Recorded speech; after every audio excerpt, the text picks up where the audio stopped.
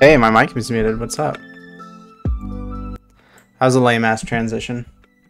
Actually, probably the lamest transition I could have come up with.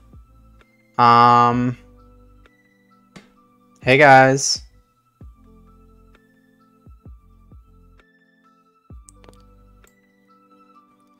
How's the music volume? How's everything? I don't know what I'm doing. I don't know what I'm doing in the slightest. Where should I put my camera and shit?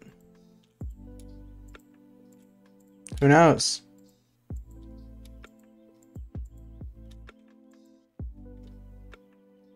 What's up, Soph? Hi, Avian. Hi, Gots. Alright, fuck it. We'll move it down here so you guys can actually see the words.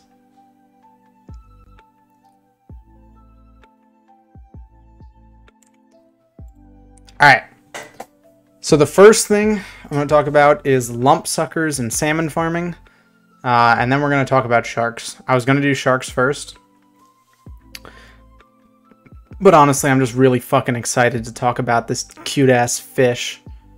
This video is going to be called How the Cutest Boy in the Fish World Revolutionized Aquaculture, or something stupid like that. Basically, this dumbass little looking cute fish revolutionized how we raise salmon. It's pretty hype. Hi, Nat. Okay. You guys ready? I'm not.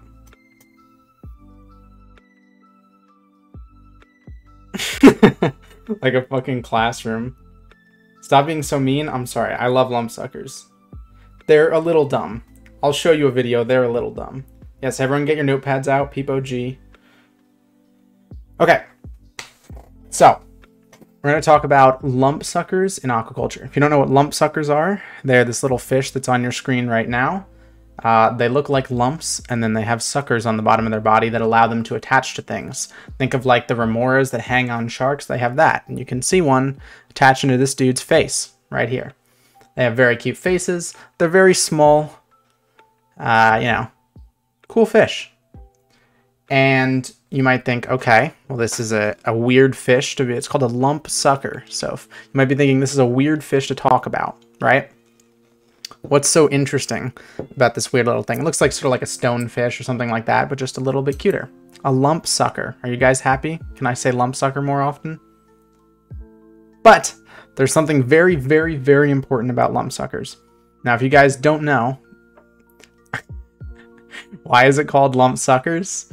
Because I just explained that. They have suckers on their belly and they look like lumps. They don't suck lumps. Okay, I gotta not pay too much attention to chat because I'm gonna totally lose my train of thought, but feel free to ask. No, I'm not saying lump again. Actually, I just said it. There you go. Feel free to ask questions. I'll answer if it's relevant. Anyways, I feel like over-presenting, but I think I have enough information to present in the thing that I can skip over-presenting. Basically, we're going to talk about how salmon farming, which is the process of raising salmon in fish systems and aquaculture systems for food, has been totally revolutionized and redone with the use of this little fish, the lumpsucker. Very cute and very, very useful. So, part one, the problem. First of all, why the fuck do we need that in the first place? Well, let's talk a little bit about aquaculture. So, if you see by these pictures, what you'll notice is there's a lot of fucking fish. Like, way too many fish just overlapping each other. And this is somewhat common in aquaculture nowadays. So, it used to be in aquaculture that in order for fish to not be stressed, because if they're stressed, they don't grow as much. So, you want to keep your fish not stressed. In order for them to not be stressed, you wanted to, you know, feed them enough. You needed the water to be good quality. They needed to have plenty of room. You needed to limit stress responses as much as possible, right? But because of modern technology and the fact that we are so good at regulating water quality in aquaculture farms, it's no longer that big of a deal to overstock. Basically, we can put a shitload of fish in a small container, and with the magic of chemicals and various things like that, we can create these environments where there are a ton of fish in a very small space without having to worry about diminishing the water quality to the point where it's, you know, no longer acceptable for the fish. Everything can still function well. This is obviously examples of a little bit overage, but it's the general idea is that recently we've gotten more and more into overstocking fisheries, and the general idea to take away from that is that fish are stored really close together. They're raised really close together, and that becomes a problem when you have parasites in aquaculture. So there's this little thing called the water louse or water lice, and basically what it does is it attaches onto fish. It's parasitic. It consumes basically their flesh, and has pretty detrimental effects on the fish, as you can see by the salmon on the right, if left unkept. And the problem with parasites is you really can't avoid parasites ending up in aquaculture systems. No matter how well you sterilized, no matter how well you know how limiting you are, you can quarantine fish when they come into the system, parasites will find their way in. They might be on a fish that you release into the system. They might somehow get in through water transport. It's basically impossible to avoid parasites ending up in your aquaculture system. And this particular parasite is called the water lice. And for a really long time, we had a really big problem because they love salmon, right? And these environments that we just talked about, where the fish are really, really close, makes it really, really easy for parasites. Are they only harmful to fish, or they affect humans as well when consumed? Well, I'll tell you one thing, Avian, no one wants to eat that salmon. Would you buy this salmon at the grocery store? Whether the lice was on it or not, there'd be lesions like this, the red blood spot everywhere. No one wants to eat that. Is it necessarily bad for you? No. It's not necessarily bad for you. But it's not good for you. And people don't want to buy it anyways. And not to mention the water lice consuming the flesh is actually lowering their lifespan and limiting their growth. So even if they were, even if it had absolutely no health effects on the people eating them, the problem is the fish won't grow as much. So it's just all around a huge problem for aquaculture, and you can't avoid parasites getting in. So what you want is to prevent the parasites from causing any damage in the system once they're in the system. There's a quote from the Natural History Museum, basically just talking about how sea lice are literally affecting all salmon farms. It's been a huge issue for a really long time, okay? Now we're going to talk about how we used to solve it, because obviously this issue hasn't existed for as many years as we've been, farming salmon without having some kind of solution. And basically, what we use is pesticides, or what we've always used is pesticides. Pesticides will, at the right amounts, fish are larger, fish are hardier than the smaller parasites. They can take more, chemical overdose than parasites can. So you put enough chemicals to where it doesn't kill the fish, but it does kill the parasites.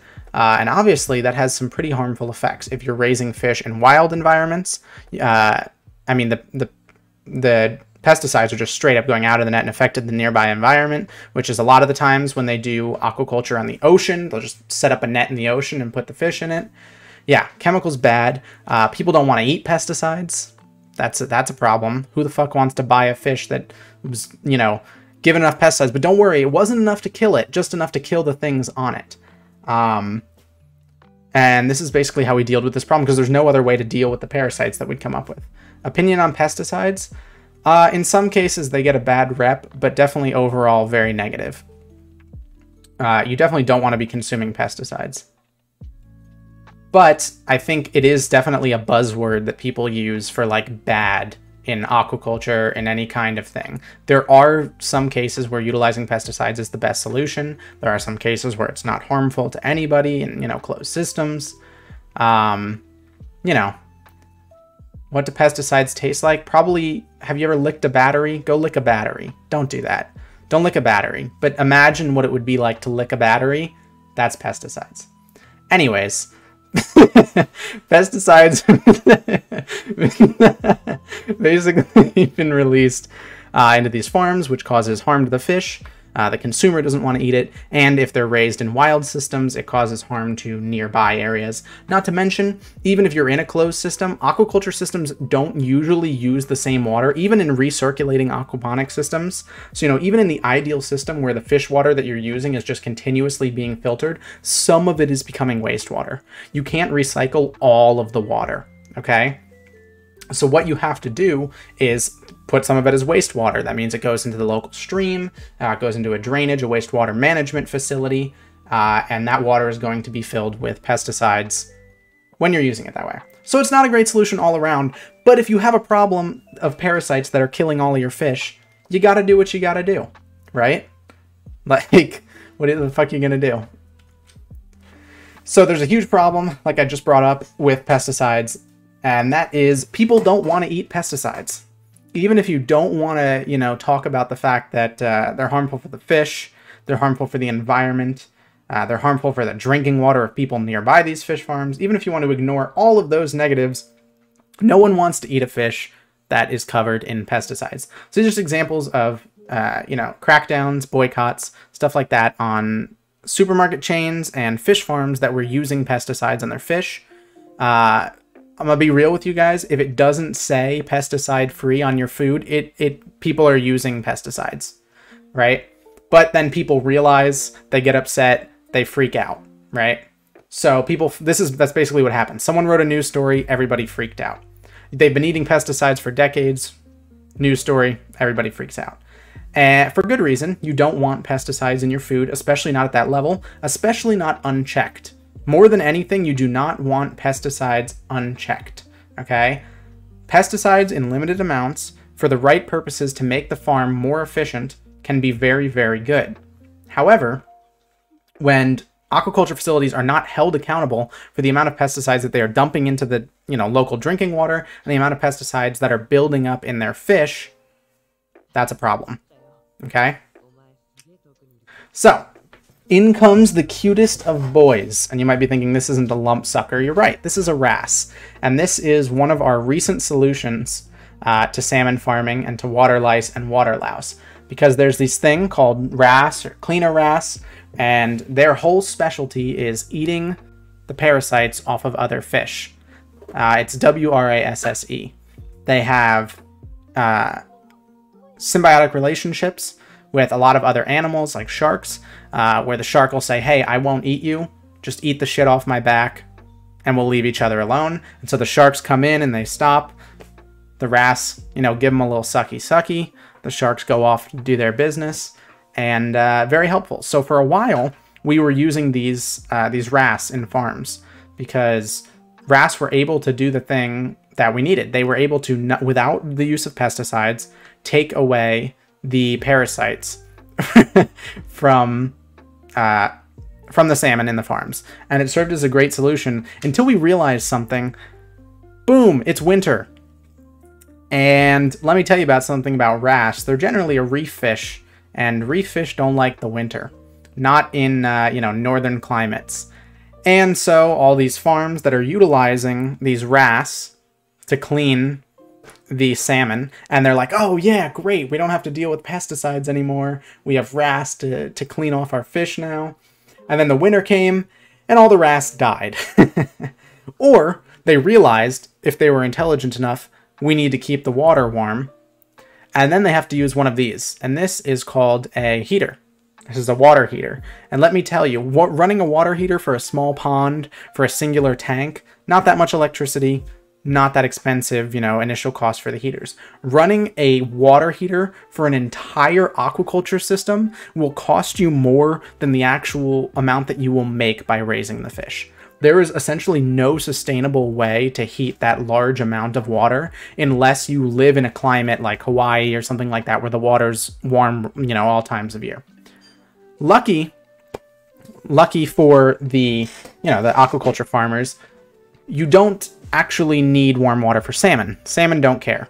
Salmon are willing to live in cold water. This is, you can see dead of winter, snow in the background. This dude just caught a fucking salmon. It's probably 10 degrees in that water because you can do that.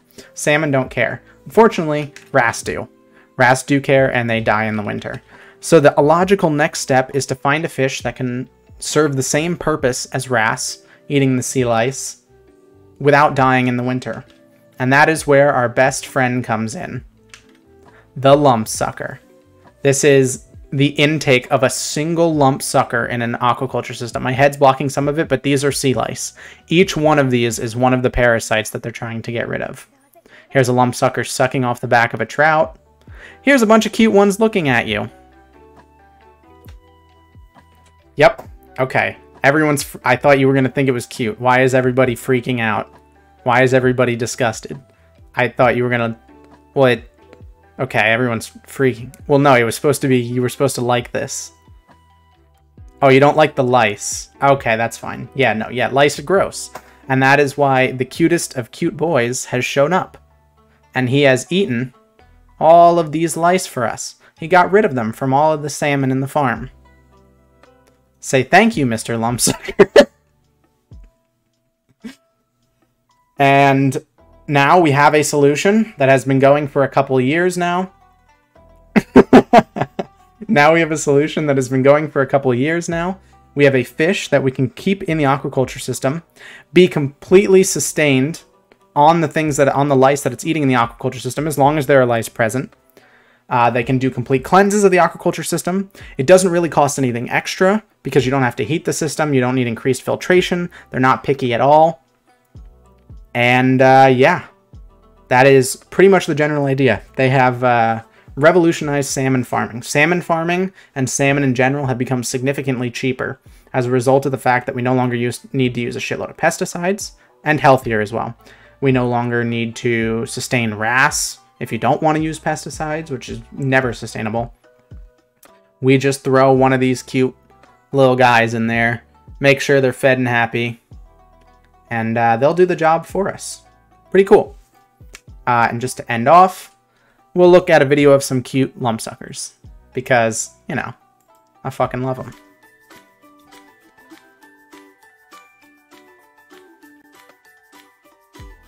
Look at that lumpsucker's sucking on the other lumpsucker. He's riding him. These are a bunch of them probably getting ready to go into an aquaculture system. Adorable.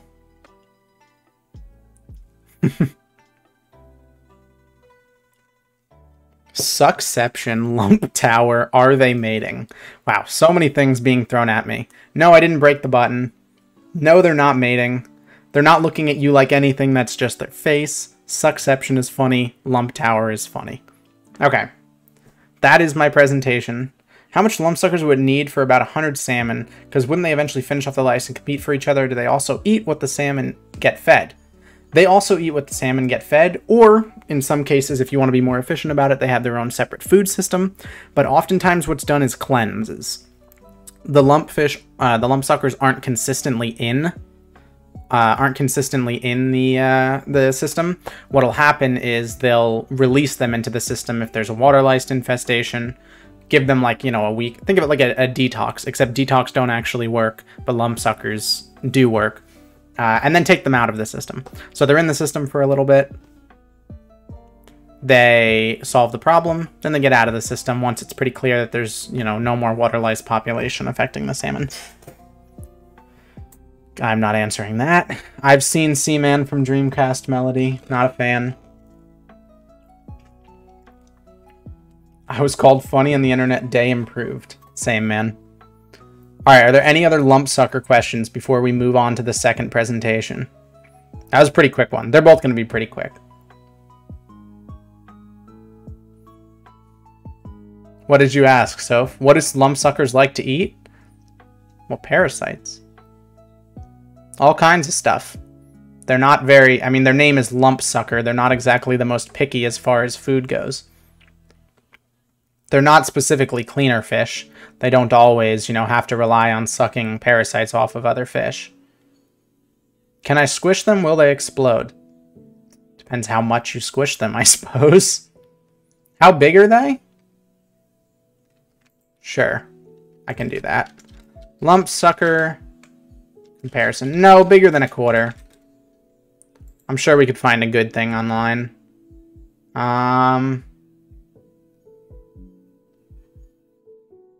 The fuck is this? Okay, I can't find a good... Okay, it would fit in the palm of my hand. It would easily fit in the palm of my hand.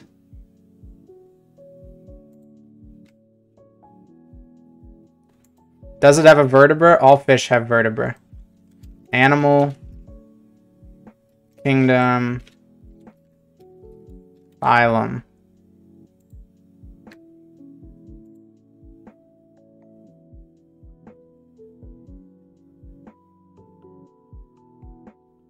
Chordata. The word chordata, chordate, meaning spinal cord, starts here. Includes fish, humans, all that crap. How do they reproduce? It's a great question. I don't know a ton about it. Can they roll on land? I don't know. Lumpsucker on land. I feel like this is not going to warrant the results that I'm looking for. I don't know. They split in half over and over? Yeah, they work like viral cells, actually. They work like bacteria. They reproduce exactly like bacteria. They just split in half. It's pretty cool. Yeah, meiosis. For sure. Do they have brains? Yes. Pretty much everything has a brain. What's up, Calamity? Do they have thoughts? Well, that's a fucking rough question. I'm under the impression, from what I know, that all fish have thoughts. Not all fish, actually. But most fish have some kind of thought. But how you define a thought and shit is weird. How do jellyfish function without brains? Jellyfish are literally just a fucking, like, chain of chemicals, right? So, like, you know how in, like a chemistry reaction, you have, like, a chain of, like, amino acids or some shit like that, and it'll always react to something? Jellyfish are just a really big chain of chemicals. How do fishes communicate? What do you mean by communicate? Fishes have this thing called the lateral line on the side of their body. You've probably seen it. You didn't realize. Like, if you pick any fish, it's not always this discernible, but you can see it. It's basically a series of pores on the side of their body, and they can sense pressure changes in the water using those pores. So basically, you know how there's like really large schools of fish? Have you ever seen really large schools of fish? And like, how do they know how to move together? How are they not running into each other and stuff? They have this thing called the lateral line, which is hypersensitive to changes in water pressure and movement, and they can sense things around them based on that. If you mean actually communicate, as in sending messages, different species have different ways of doing it. There are gobies that just like have different signals for different like things that they want their partner to do, which is pretty cool. No, your body can't house a lumpsucker. No, you can't tickle. Can they feel emotions? I don't fucking know, man. That's a talk for another time. There's too much to talk about.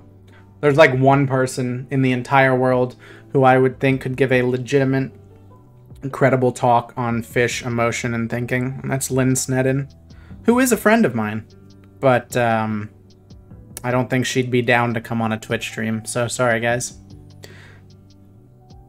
Predatory... Okay. If they went extinct, what would happen? The same thing that would happen in essentially any ecosystem when a species goes extinct. If it's a keystone species, the ecosystem collapses. I doubt lumpsuckers are a keystone species. But the ecosystem would become severely imbalanced. It could be totally disrupted, or it could adjust. Ecosystems are wild like that. We never know what'll happen, and that's why we try not to make species go extinct, because sometimes a species that doesn't really seem very important goes extinct, and you realize it had this crazy function, and now that entire ecosystem falls the fuck apart. So that's why you got to be really careful about not letting things go endangered, go extinct, even if you think that it doesn't matter, because you don't think that their function matters that much to their ecosystem. It probably matters more than you realize. And then sometimes there's species that seem really important, and then their presence is diminished in the ecosystem and nothing changes. We're really bad at predicting that kind of thing. Well, they don't really have lumps. They kind of just look like a lump. Would they fly in the wind? No, definitely too heavy. It's the lumpsucker population.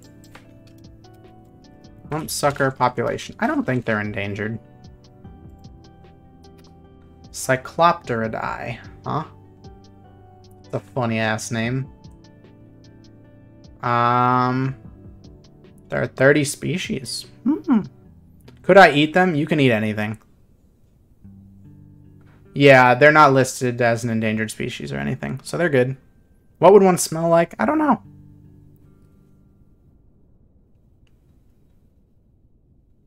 I don't think they're poisonous. Though they do look a lot like stonefish. They look a lot like this guy, stonefish. And he's very poisonous. You can step on him and instantly die. I think it's the most venomous fish in the world. So, if you're going to hang out with a lumpsucker, try to make sure that it's actually a lumpsucker and not a stonefish. It's my uncle. Are there prehistoric lumpsuckers? Let's see. Cyclopteridae evolution date. I've never heard the term stargazer, but maybe. Here, let's look at a Springer article on the phylogeny. Oh, it's just the abstract, isn't it? Rip. Never mind. I was going to try and see when that whole genus evolved, but we don't know. Is it also called a stargazer? Let's see. Okay, that's not what I'm looking for. No, that is a different fish. That is not a lumpsucker. Totally different thing. Those are called stargazers because they lay on the bottom and look up. But, yeah, no, not the same fish. No, with those wonky-ass cross eyes, I don't think that they're actually seeing any stars. But, would you kiss it? No, probably not. Favorite fish is the anglerfish? Pog you. Anglerfish are pretty cool. Do you know that the male anglerfish is significantly smaller? If a female anglerfish is like this, the male is like this. Like this. And when he finds his female, he bites onto her ovaries, fish equivalent of ovaries, and then just serves as a sperm sac for the rest of his life. Never has a mouth again, never swims on his own again. That is hot. Thank you, Joa. How does a fish pee? It just does. There's no active mechanic for peeing as a fish. It just happens. Water is intake. It's filtered. And it comes out. Football fish? Like I've heard of it, but I don't actually know what it is. Oh, yeah. Lantern, anglerfish type shit. I really want to explode a fish. How would I go around doing that? Okay, so what you're going to want to do is check into your local mental hospital and never go near a fish again. How big is a lumpsucker's lump? Man, I don't really think they have lumps. I think that's just the name because they look like they're a lump on something. Like if you saw this attached to the side of something, you'd think it's a lump. It's a lump on the dude's head. What if the fish deserved it? What could a fish possibly do to deserve that? Nair. How is a lumpsucker's day? Well, I imagine they go around and they eat, and they shit, and they pee. Are you happy? Is that what you wanted? Yeah, I don't fucking know. Ask one yourself. Your questions are getting off track. I'll give you a couple more questions if they're not relevant, and then I'll move on to the shark presentation. The American dream.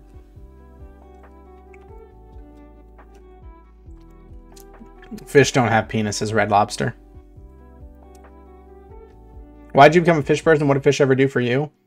I like animals in general a lot, and fish are the most underrepresented by far. Fish are being overfished. They're losing, population due to habitat loss. Lots of fish are going extinct. Lots of fish we don't even know anything about. And no one really gives a shit. So someone has to. Plus, I just really like fish. Yeah, underwater life is really cool. Will you watch those videos I recommended you in the comments on stream? Sure. You can link them here, Roden. I'm going to do one more presentation on sharks for another video, and then if you want me to watch something, you guys can link me. Good night, Red Lobster. Do baby lumpsuckers suck smaller parasites than the adults? It's a good question. Generally, in the animal kingdom, babies tend to eat smaller and oftentimes entirely different food than adults. But stuff like water lice, parasites are pretty small, so I don't know.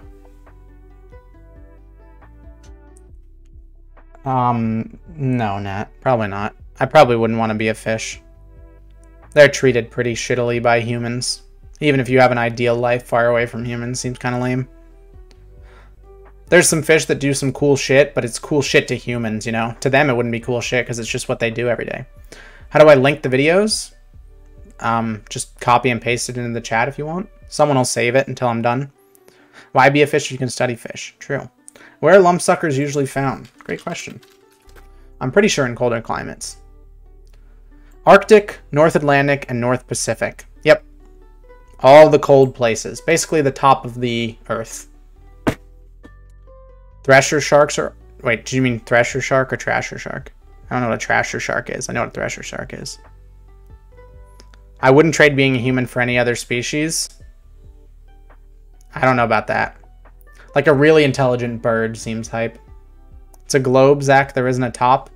There's a top slice. Like you could slice the top off of the earth, you know? Imagine you slice the top off of the earth. That is the ecosystem of the lumpsucker. Okay. Alright, you guys want to learn about why sharks aren't dangerous? How's the music volume and everything, by the way? Yeah, thresher sharks are pretty hype. This is going to be a long one. There's going to be a rant. There's going to be multiple rants. I need to ignore you guys a little bit to make my points, okay? But say what you want to say. And if it's relevant enough, I will talk about it. You got nightmares from Jaws? Perfect. We're going to talk about that. Hi, Soph. What's that shark called on the right? No clue. No fucking clue. Sure, you could look up cute shark and find it. It's really hard to... Maybe Joseph, yeah. It's hard to tell fish from the front or from like the top. Any of those angles. This is like the ideal angle because you can see all of the various fins. Never saw Jaws because I'm a zoomer. And yet, Calamity, whether you saw it or not, I guarantee you your entire mindset on sharks has been shaped by the impact that it's left on society. You think it's an angel shark? I don't think so, but I don't know. I don't know sharks very well. Sharks do not equal scary. Bad. Okay. Let's begin. Sharks are not monsters. So you need to have an open mind here, all right, to go into this presentation, because what we're trying to undo is decades, I mean, almost half a century of misinformation, of over-dramatization, and of just straight-up lying, okay? And these things, you might not even realize, are deeply, deeply embedded in you because of the media you've consumed and you've been, you know, raised upon. So you just gotta just be open for a little bit. Listen to some stuff. Some of you probably already are shark woke. Maybe you already know that sharks actually aren't that bad. But a lot of people still think sharks are pretty fucking awful. So it's time for people to learn. So let us start. So the first thing we need to do is talk about why you think they are monsters. Because a lot of people think that sharks are monsters. And it's important to examine why you think they are. So this is the basic reason. This is the non-important reason, but it's the foundation. Because if you want to make a society fear something, if you want to make an entire large group of people fear something, it is really hard to do that. It is really hard to do that without there being some kind of logical basis behind it. There needs to be a reason to fear the thing in the first place, okay? So this is just the basic biological reasons. First of all, humans hate losing control. We want to be in control of everything. The water is not your domain. Second of all, yeah, sharks look scary, obviously. And hearing about shark attacks happening doesn't help. And third of all, we're not that far from our ancestors, you know? Like nowadays, the average person might not have to worry you know, about apex predators. Like, you're not running into lions or sharks or grizzly bears on a daily basis. But it's still important that we have that natural instinct for survival. So you have these things ingrained in you. But these things alone are not the reason that all of you hate sharks. They are not the reason that all of you are afraid of sharks. Because the reality is, the exact same reasons, the loss of control, the fear of, you know, large teeth, powerful thing, and the fear of a predator in general, apply to a grizzly bear, to this dude right here. And I guarantee you, almost no one in society is anywhere close to as scared of grizzly bears as they are to sharks. And that's crazy, because grizzly bears are fucking everywhere. And sharks are, you have to go to and then into the ocean to encounter a shark. Grizzly bears are just wandering around your neighborhoods, okay? Ugh. So you have to think about that. Why is that? Why do two predators that are essentially the same thing, actually one should be way, way more scary than the other. Fuck you, Calamity. Why is there such an imbalance? Why does society as a whole fear and demonize sharks? And grizzly bears, no one really gives a shit, generally. I mean, like, you hear stuff about grizzly bears killing people, but, like, people don't really give a shit most of the time. Yeah, bears are considered soft and cuddly. Have you ever heard, like, a childhood tale about, like, a cool shark? It's fucking cool bears. Even in Nemo, Bruce is supposed to be the cool shark, smells a drop of blood, and then tries to fucking eat them. There is no positive role model for sharks. Okay? Now, let's talk about the real reason you think they're monsters. Yeah, there's a logical foundation behind it. People are scared of predators, but that's not why it's extreme as it is. This is why you're really scared. Yes, mother bears are that aggressive. This is why you're really scared of sharks, and this is why society as a whole is scared of sharks.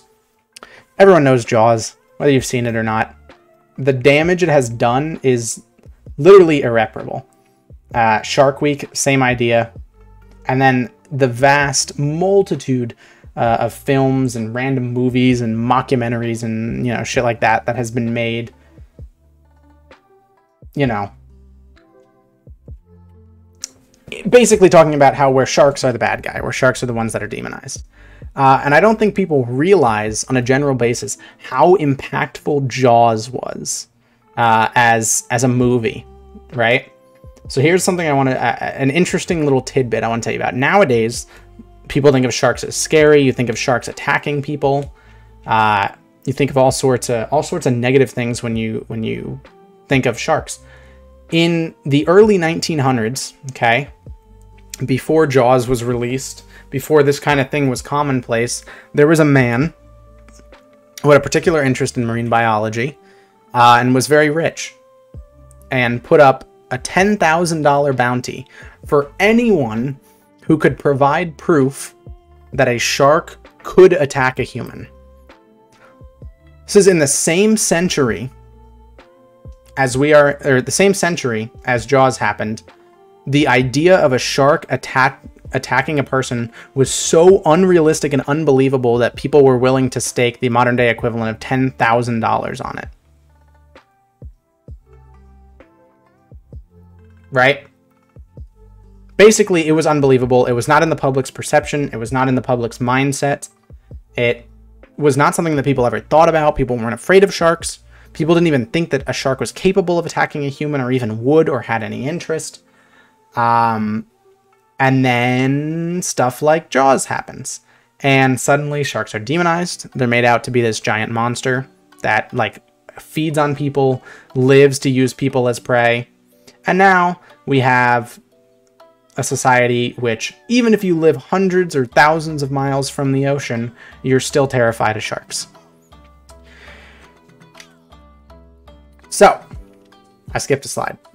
We're going to start disproving some of the reasons that people think sharks are such bloodthirsty monsters. And the first thing is this Bruce thing from Nemo. The shark smells a drop of blood and just goes absolutely fucking insane. All right?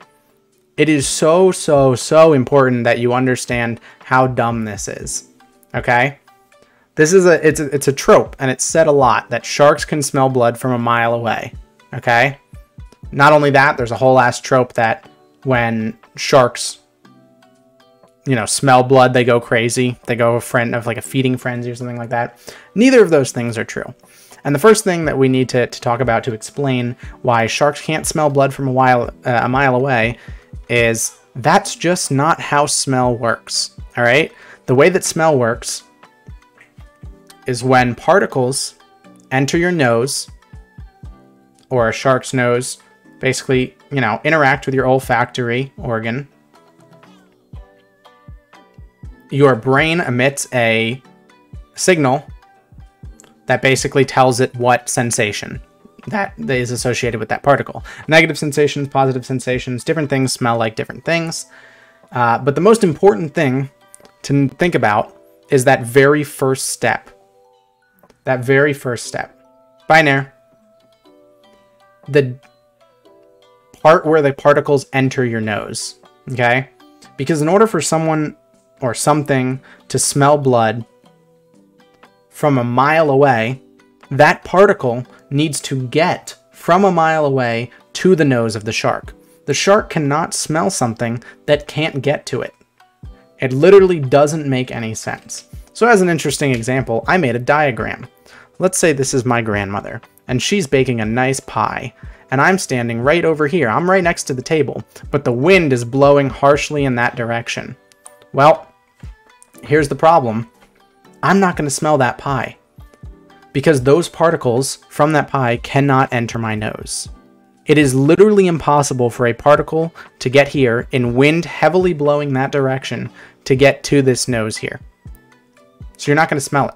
So the only way that a shark can smell blood, first of all, from any distance, is if the current brings it towards them. That is literally the only way that it can happen, is that a current brings it towards them.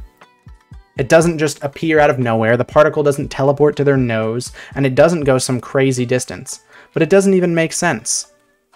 None of this makes sense. Okay? And just as a demonstration, we're going to watch a little bit of a Mark Rober video. Because Mark Rober did a video to test if sharks could smell a drop of blood.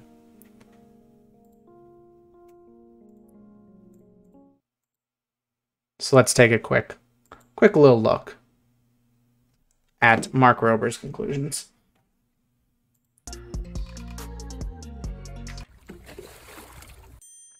I texted this demonstrate on video, but and as you can see, I was correct on the bullet time hand spear. Even though there were tons of by placing the 3 boards, I prepared to push a button. 3, 2. So basically what Mark Rober has done is he has set up a series of surfboards which have blood packets on them of different varieties, fish, human, stuff like that, pouring out of the surfboards in shark-infested waters where he's recently fed sharks. So there are sharks around. There's going to be blood in the water. And now you see how the sharks react. Commence! All right, all of them are pumping and good to go. Now the clock's just ticking. We have like 55 more minutes to go. We'll see if the sharks notice it. 1 drop of human blood every 4 seconds may sound like a lot, and it certainly is. But it's also important to note that's 40 times less than the first experiment where we saw so much activity. In this case, halfway into experiment number 2, even though there were tons of sharks still in the area, the boards themselves were pretty quiet. We'll have to see when we look at the footage afterwards, but so far it looks like the answer is no. 5, 4, 3, 2, 1. Experiment's over. And so after the full hour, we brought in the boards and once again reviewed the footage to see that over the course of an hour, 0 sharks checked out the control board, 0 checked out the slow blood pumping board, and exactly 0 sharks checked out the fast one. So this was by no means a perfect experiment, but I think... So, like you said, by no means a perfect experiment. It's a YouTuber, you know, making their own shit. However, it is important to note that blood in the water does not equal frenzied shark and does not equal shark being able to get to or instantly know that there is, you know, something to get to and attack. Just an important note. All right, now let's talk about the facts on attacks. I don't know why this is so fucked up. Hold on just a minute. Now they've basically demystified the whole idea of sharks, talked about why sharks, aren't actually, these bloodthirsty killers that they're made out to be, and why you think that they are, why you're afraid of them. Next important thing to talk about is the actual statistics on shark attacks, because you might be thinking, well, yeah, okay, you can say all of this, but sharks have still attacked people. So it's important to look at the statistics to basically see, how legitimate that kind of thing is. So this is a chart of the U.S. deaths in 2001. 439 people died from a ladder. 322 from a bathtub. 6 people died to fireworks. I have no idea how that is possible. I cannot fathom how you die to fireworks, but twice as many people died to fireworks as sharks. July 4th, that's not an explanation. How? How does July 4th go so poorly that you die to fireworks? As unreasonably stupid as that sounds, twice as many people died to that than to sharks. Because people are dumb, and clearly sharks aren't as dumb. This is my entire point. Think about how mind-numbingly stupid you have to be to die to a firework. Okay? Now think about the fact that that happens twice as much as shark deaths. All right? And then talk about attacks versus fatalities. There are a decent amount of shark attacks, and by decent, I mean basically fucking none, but in comparison to fatalities, it seems like a lot, right? The blue line is fatalities, purple line is attacks. In comparison to fatalities, there are a lot of attacks, meaning the vast majority of people who are attacked don't die. And if they do die, the most important thing to keep in mind is that shark attack victims die from blood loss, okay? Because people have this perception as sharks as this bloodthirsty killer who's like hunting people down and all this dumb shit like that, they basically have the perception that the shark wants to eat you. Right? That once the shark bites you, it's going to bite you again. It sees you as a meal. It's trying to eat you. All of these things. But the reality of the situation is that when people die from shark attacks, it's blood loss. The shark bites once, realizes it made a mistake, and leaves. They don't bite again because they don't want to eat you. They have no interest in eating you. Okay? These fatalities are not people being eaten. They're not being continuously, attacked by sharks. They're one-time attacks, which sometimes in unfortunate circumstances lead to too much blood loss for recovery. Some interesting quotes from shark scientists. A seal is a big steak with a slice of chocolate cake. A person is an old piece of celery that's been on the counter all day. Most people who are bitten by a great white get spit out and survive. They don't want to eat us. They want to eat a seal. They make mistakes just like people do. Because the reality is, they just make mistakes. It's truly that simple. They're not bloodthirsty predators.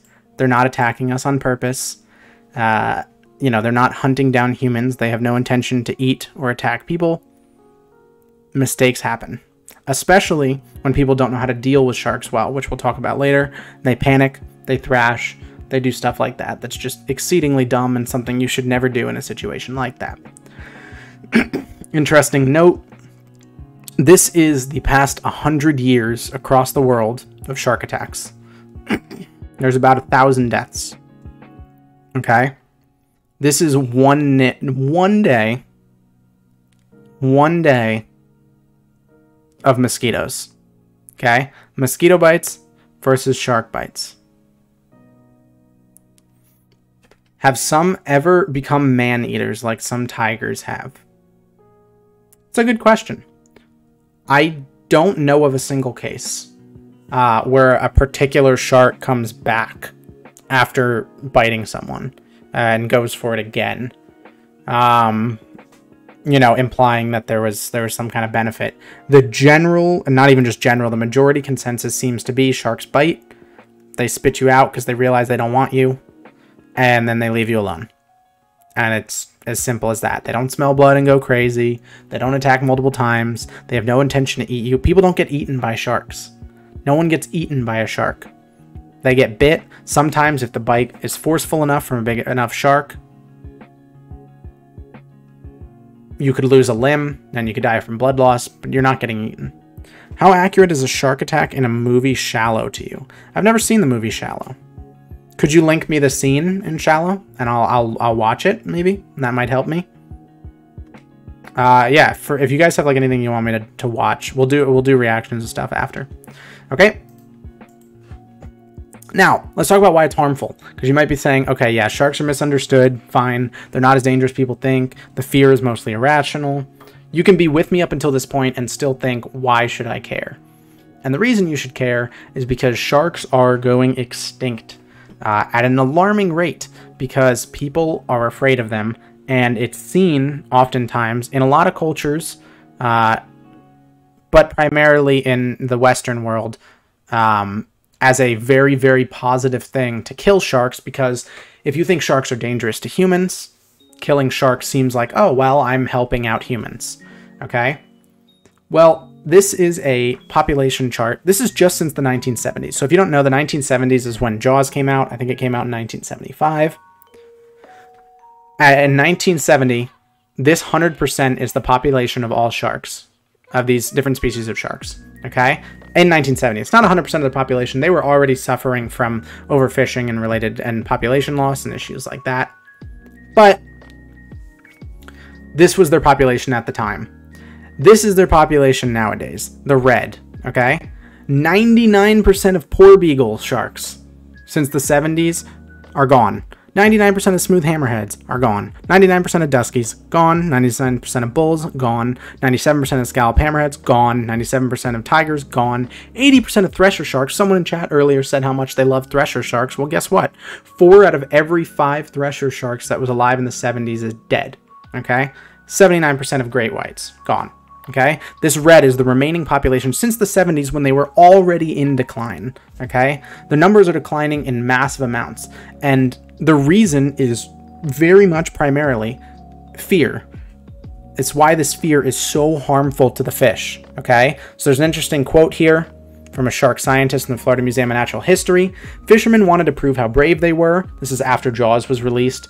And with the ease of either taking a small boat onto the water or simply fishing from the shore, catching sharks as large as 500 pounds was possible with a reasonable size rod and reel. In addition to people fishing on their own, people sponsored fishing tournaments to initiate organized shark fishing for prizes. Okay? People feared sharks and hunted them at an alarming rate because they feared them and because it was considered a positive thing. No one cried for a shark. You know, no one cared if you killed a shark. Okay, there are fish populations people care more about. And a lot of people try to argue that overfishing is the main reason. You know, that just like regular overfishing that's happening to all fish. But this species decline that you see in sharks is nowhere near the levels of regular fisheries decline. The decline of cod, salmon, stuff like that is very real. Those populations are heavily declining due to a variety of factors. But losing 99% of your population in 50 years is insane. Like, certifiably insane to lose that. 1 in 100 of the amount of sharks that were alive for a lot of these species just 50 years ago.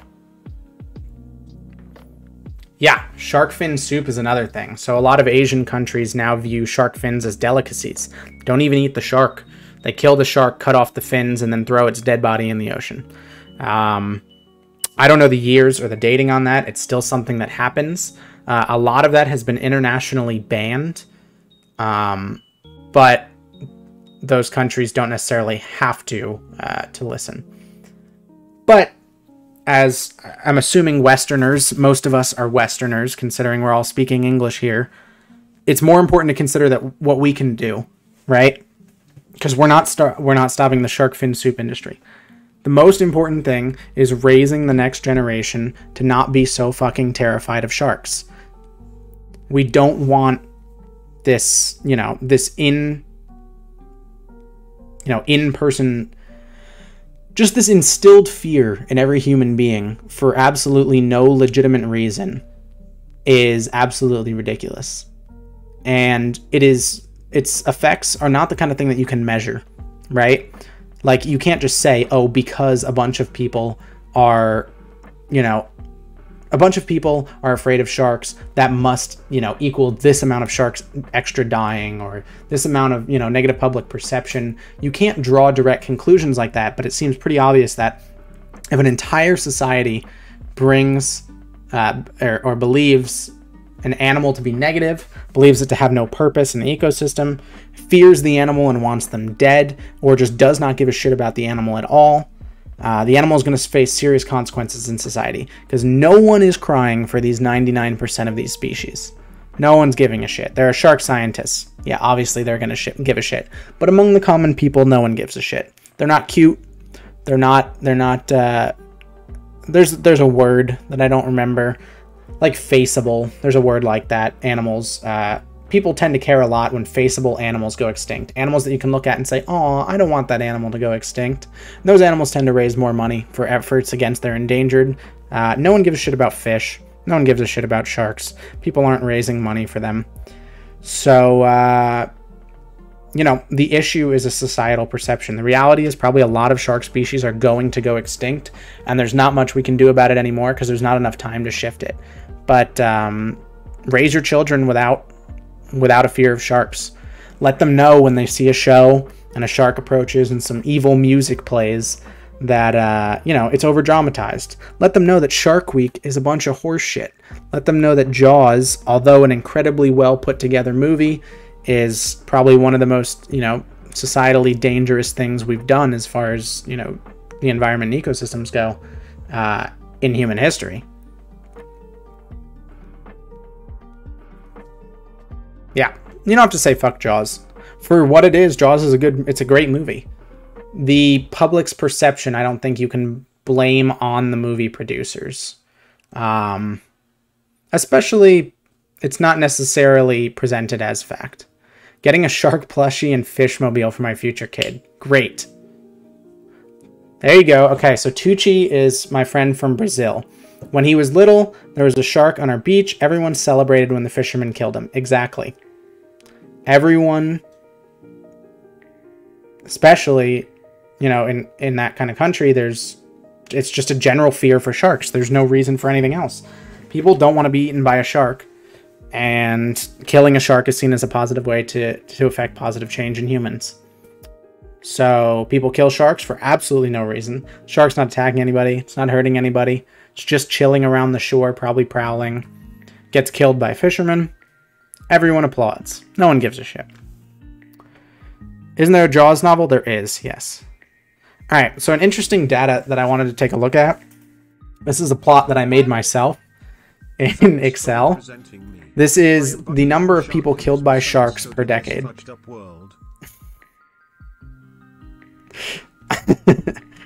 You're welcome, shark. You're welcome. Just doing my part. Here, I got you. Hold on. Poggers. There you go. Thanks for representing me. I am but a young shark who is misunderstood in this fudged up world. Yeah. Well said, Mr. Shark. Well said. I have a feeling I know who that was. I'm going to take a guess in my head, and then I'm going to look at PayPal. Yep. Was 100% right on who that was. Okay. Thank you very much. You know who you are. Thank you, Mr. Shark. Anyways, the amount of people killed by sharks every decade. This is the amount of people killed by sharks every decade. So you got 30s, 40s, 50s, basically from the 30s to the 2010s.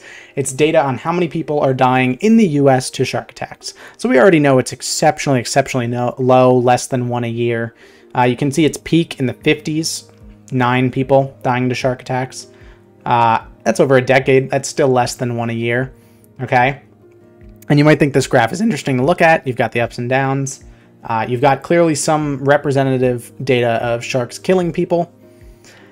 Until you take a look at the next slide. And this is a chart where the red line is the amount of sharks killed by people. This scale here is 150 million, by the way. This top line is 150 million. The red line is the amount of sharks killed by people. The blue line is the amount of people killed by sharks. And you might be thinking, Zach, where is the blue line? Well, guys, the blue line that I just showed you from the last chart is this flat line on the bottom of the graph that blends in with the x-axis. Because that's how fucking irrelevant it is. It's literally non-existent. At the lowest point, this is around 24 million sharks killed. Sharks are evil at killing our planet, don't listen. Oh, fuck. There's a fucking conflict. Alright, Shark Killer 666. We need to have a little talk. Show yourself in chat, okay? We'll have a little talk.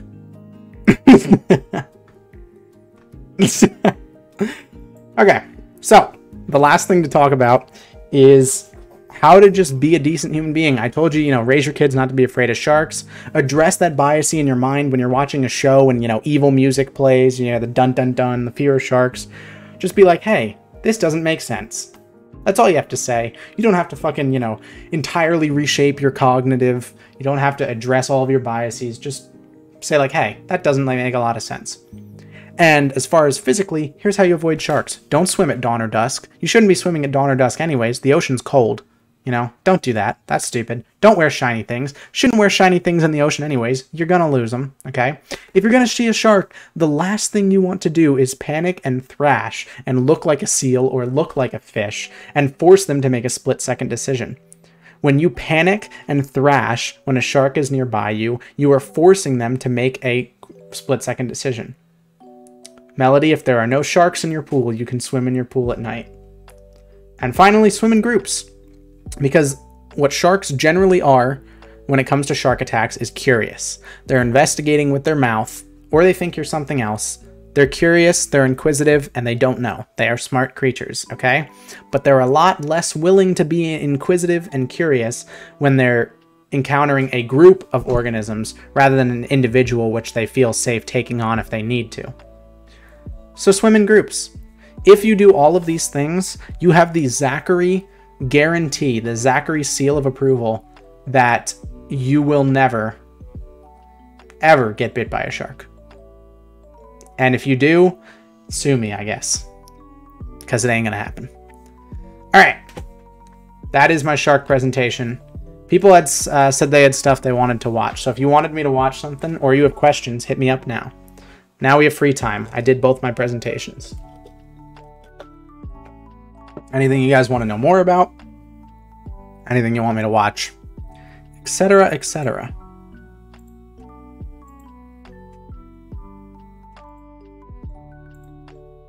Are great whites endangered? I think so. I don't know. Great white conservation status. Vulnerable. Not endangered. This is the step above endangered. Means they could go endangered. Any shark plushie recommendations? I don't have a shark plushie. I have a fish plushie that, not my sister. Oh, a friend at college got me. Can't paste so I can say the title of the video? Sure. That's fine. What is fish favorite food? So if I'm trying my hardest and I have no idea what that question means. Have you ever seen a shark IRL? I have. I have plenty of fun shark stories. You guys want to hear shark stories? I went snorkeling on vacation when I was little, and I pet a nurse shark, and my entire family freaked out and screamed. Thought I was gonna die, but it was a nurse shark. Nurse sharks have zero interest in people. I think he thought I was a cleaner fish or something. Did you find your megalodon tooth? I didn't. It's in a case somewhere in my house. I probably packed it away in a Tupperware. What decides how frequently sharks' teeth change? I think it's just a natural process. New teeth come in to push out the old teeth on a regular schedule. It'll vary from shark to shark, individual to individual. But I don't think there's an active component. I don't think the sharks are thinking when they need to replace their teeth. I think it just happens. Don't nail the play button to the wall. I'm not. It's leaning on my thing back there. Shark Killer, I don't know who you are. I don't know what you want. But what I do have are a very particular set of skills.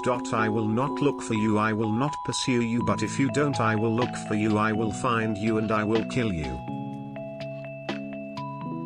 Interesting. Fucking battle between shark and shark killer 666. What fish is their favorite food? That's individual to individual or shark to shark. I don't know. How long does it take for them to grow their teeth back? I don't think they ever actually need to grow their teeth back, Bonksai.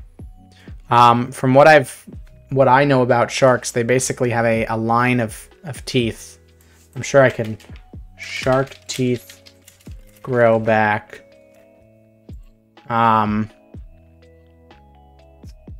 There's got to be a diagram, right?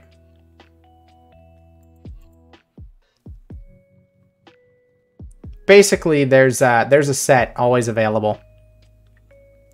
They can always grow out more as some fall out. My Streamlabs is frozen. Can you guys still hear me? You will go extinct, don't test me. Okay. I have a feeling you guys are still talking in chat and I can't see it. Okay. I'll have to look at my phone's chat because my Streamlabs is frozen. As long as it's still loading, that's fine. Popped in after only finding your YouTube channel. Love what you're doing here. There's a guy who got bit by a shark in SoCal about 2 weeks ago. He was super chill about it. Was like, sure, I bled and had to go to the hospital, but it's all good. Let's all be like that guy. No, let's not be like that guy. Let's not get bit in the first place. Why do sharks get a blue screen if they are flipped upside down? Oh shit, my thing updated. Thank you, creator. Oh, creator of Jaws 567. Jesus Christ. That guy's a badass. Yeah, no, I saw Rodin. I'm sorry. I'm answering questions first. I'll look after Rodin. I will watch the videos you have recommended after. I want to do Q&A first because when I do the videos, I'm going to put my headphones on. And I don't want to take them on and off. SoCal Sharks. Shout out to Melody. Melody, go get bitten by a SoCal shark and serve as a representative that sharks don't attack people twice. You thought they'd just peel back like a conveyor belt of spikes. That's not far off. Something along that line. Basically, just imagine a bunch of teeth lined up, ready to go. One pops out, the next one goes. Can I be best friends with a great white? I haven't seen great white bonds, but I've seen other smaller sharks have bonds with people. Sharks are smart enough to know that, like, if they have a hook in their mouth or something that's stuck, they'll go to divers to try and get them to remove the hook from them. And if the diver helps them, they'll hang around for a bit, be thankful, let the diver pet them, stuff like that. Porbeagle shark? Sure. It's a pretty normal looking shark. Kind of looks like a mako, but not really. But kinda. Where's the shark PP? They have what's called claspers. It's kind of a shark penis. Oh! Hi, Avery. Bad timing. Bad timing. Okay, is there anything else, or should I move to the videos? Viper dogfish? Doesn't sound like a shark, it sounds like a chimera. Jesus fucking Christ. It looks like a chimera too. I have seen this.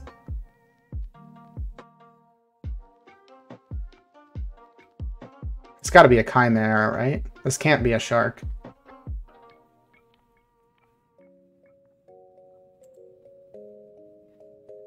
Huh. It's a shark. Good to know. That's what I see in my sleep paralysis. Are the shark species that live in groups, are they all solitary? It's a good question. All sharks that I know are solitary. Sharks living in groups.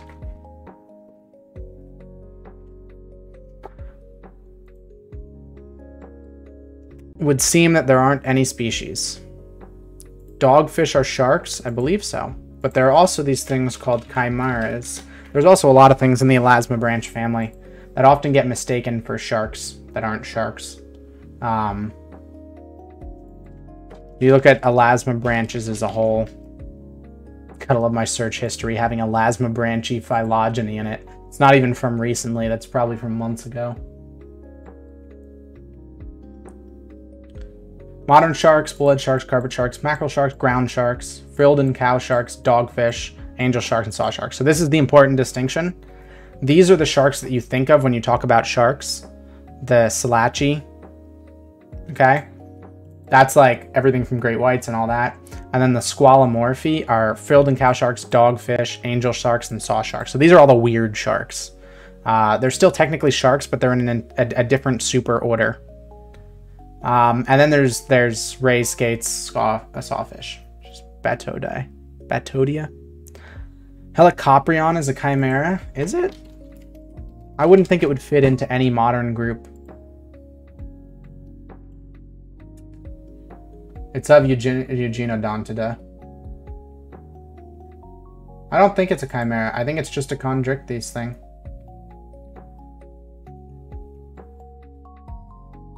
Yeah, I don't think so. Some are social, I think. A few of the tipped ones. Interesting. Good to know. Sharks are cute.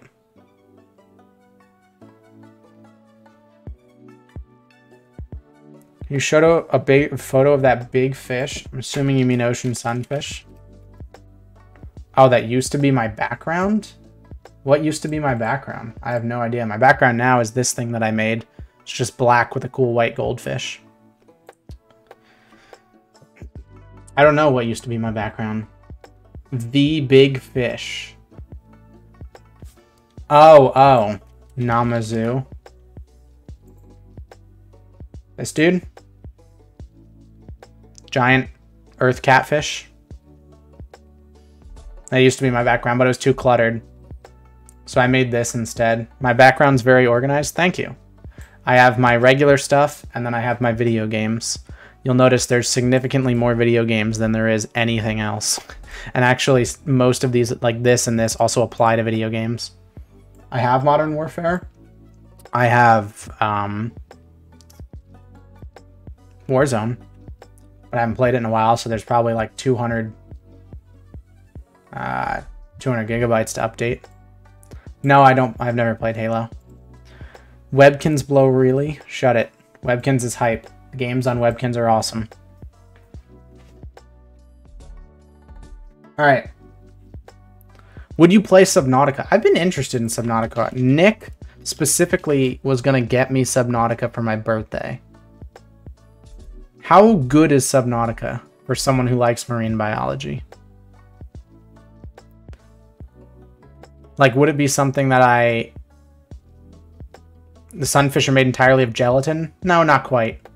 What kind of biology do you do? I do fish biology. I do what's called ichthyology, which is the study of fish, and my focus is on disease and pathology in fishes. It's basically parasites, diseases, viruses, all that kind of stuff. Basically, I'm specialized for working in aquaculture systems, where they raise fish in preventing diseases and stuff like that. It's amazing. Get the game first. Okay, how much is Subnautica? I might do some Subnautica. I've been interested. $25. All right, we'll look into it. Yeah, the grow up does make me very suspicious that that is Soph. What's your favorite fish? It used to be the red-tailed catfish, but nowadays I think it's the coelacanth. So it used to be this guy. Actually, my shirt is packed. So I'm going to see Soph in chat in a couple days. So I've packed a bunch of stuff, including that shirt. But I have a shirt that says red-tailed catfish on it. I could probably find it. Yeah, I have this shirt. Pretty cool. It's black, though. This shirt. Pretty dope. It says red-tailed catfish. It used to be my favorite fish, but I recently started loving coelacanth.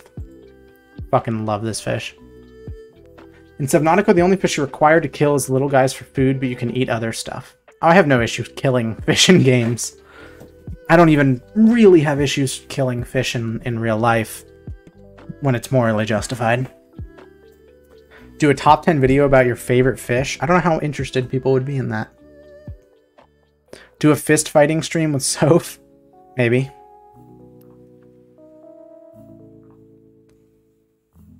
Did you game share me on Steam for $1? I don't know what game share means. And the Warzone is like free. So I don't know. What do you want? Soph thinks she can kick my ass. She can't. Some old fish facts. I have a TikTok. I have a TikTok called this where I've done like facts videos on coelacanth and other stuff like that for a brief period of time. Soph is 5'3" and I'm like 5'7". So, you know, a little bigger. Also way stronger. Hey, Pog, you Nair, who you playing? Top 10 reasons why the coelacanth should be your beloved. Well, don't know about that.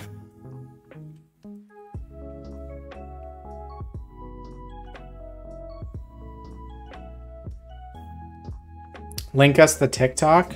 Is there a TikTok browser thing? Can you do that? Oh yeah, look at that. Oh, you have to play Jada? Oh, you're fucked. Jada is really, really good. This is my TikTok. Here. Thank you, Soph. There's a video on Mola Molas. There's a video on coelacanths. There's a video with my fish tattoo. Then there's a video about why keeping fish in bowls is harmful. Is it supposed to be fish parent? No, it is not. Paren is Russian for, like, dude. It's fish dude.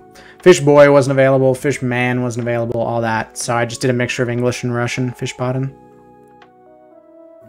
They look shitty. They're on BTS Smash. Trust me, Beetle King is not shitty. Beetle King can beat Willy.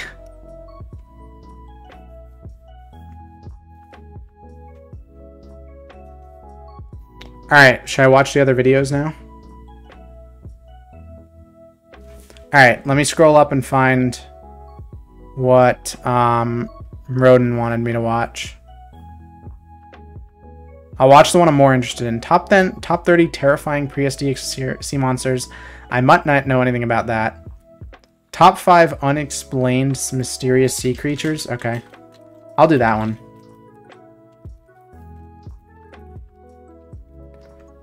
I doubt that I'll be much help, but...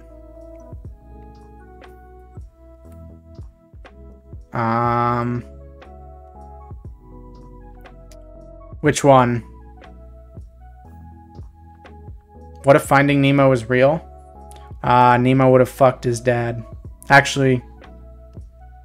Nemo's dad would have become a woman, and then he would have fucked Nemo. Which video? Roden? It's by top 5s. It's this one, then. Oh, wait. There's two. I think it's this one. We'll look at this one.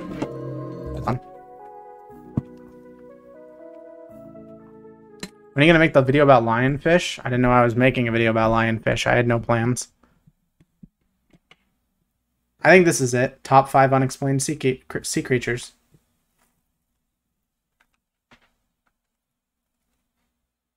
It's the wrong one. Top 5 unexplained.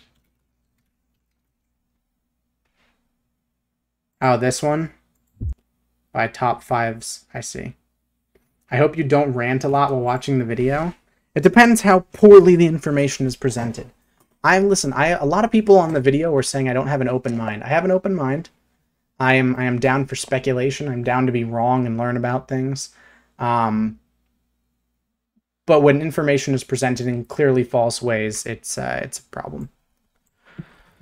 Okay. I need to get my audio loud enough that I can hear it out loud.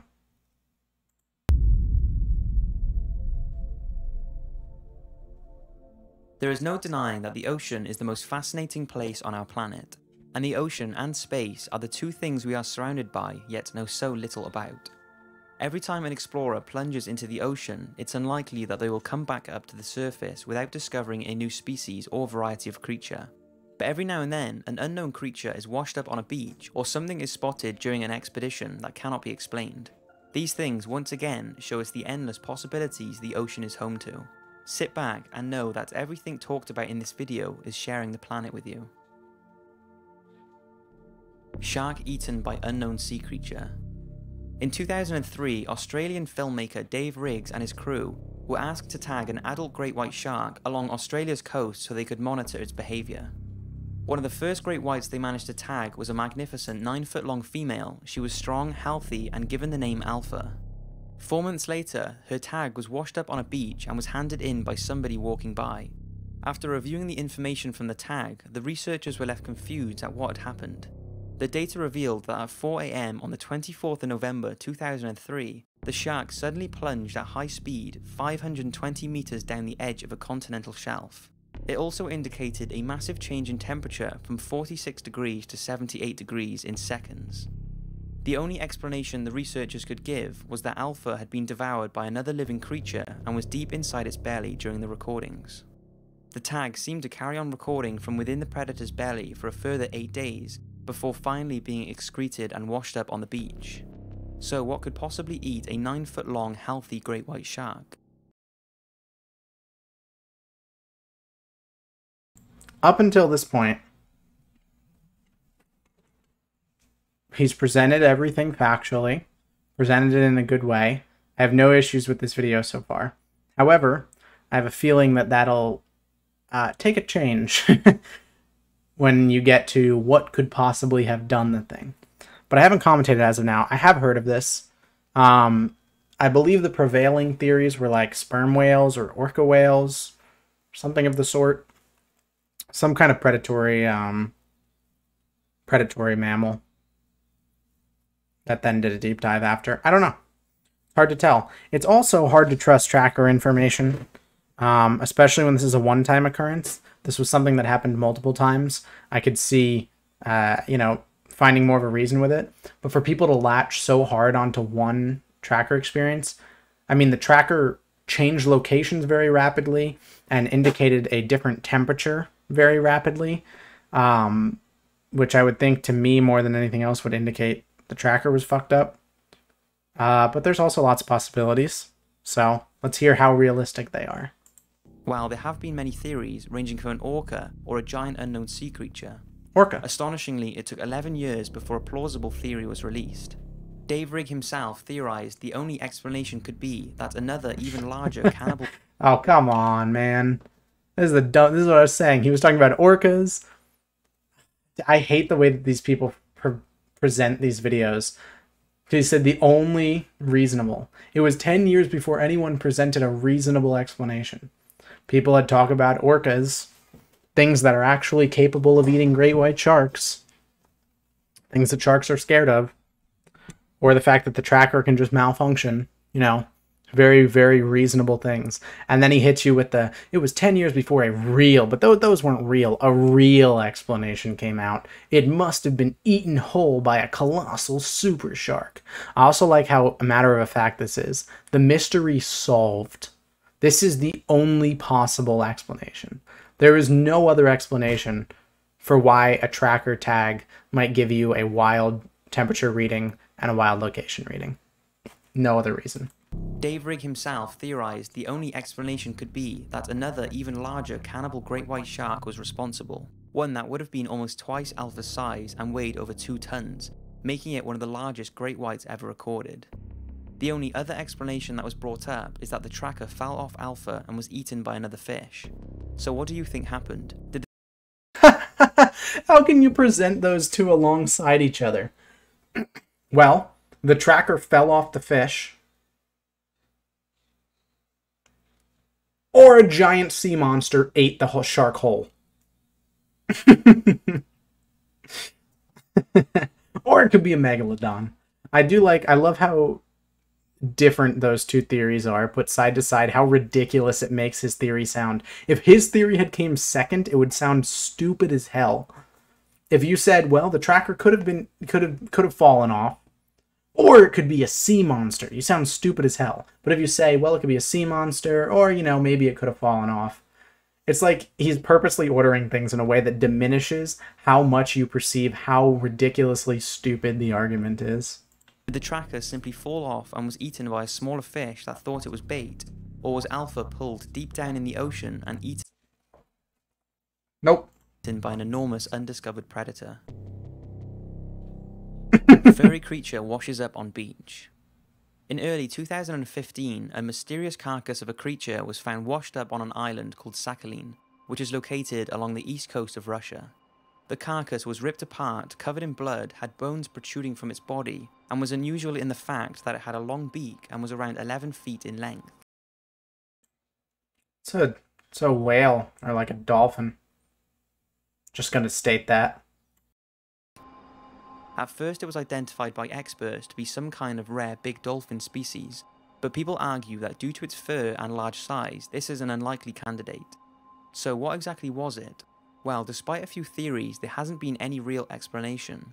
It's unsure if DNA samples were taken, and if they were, nothing has been released.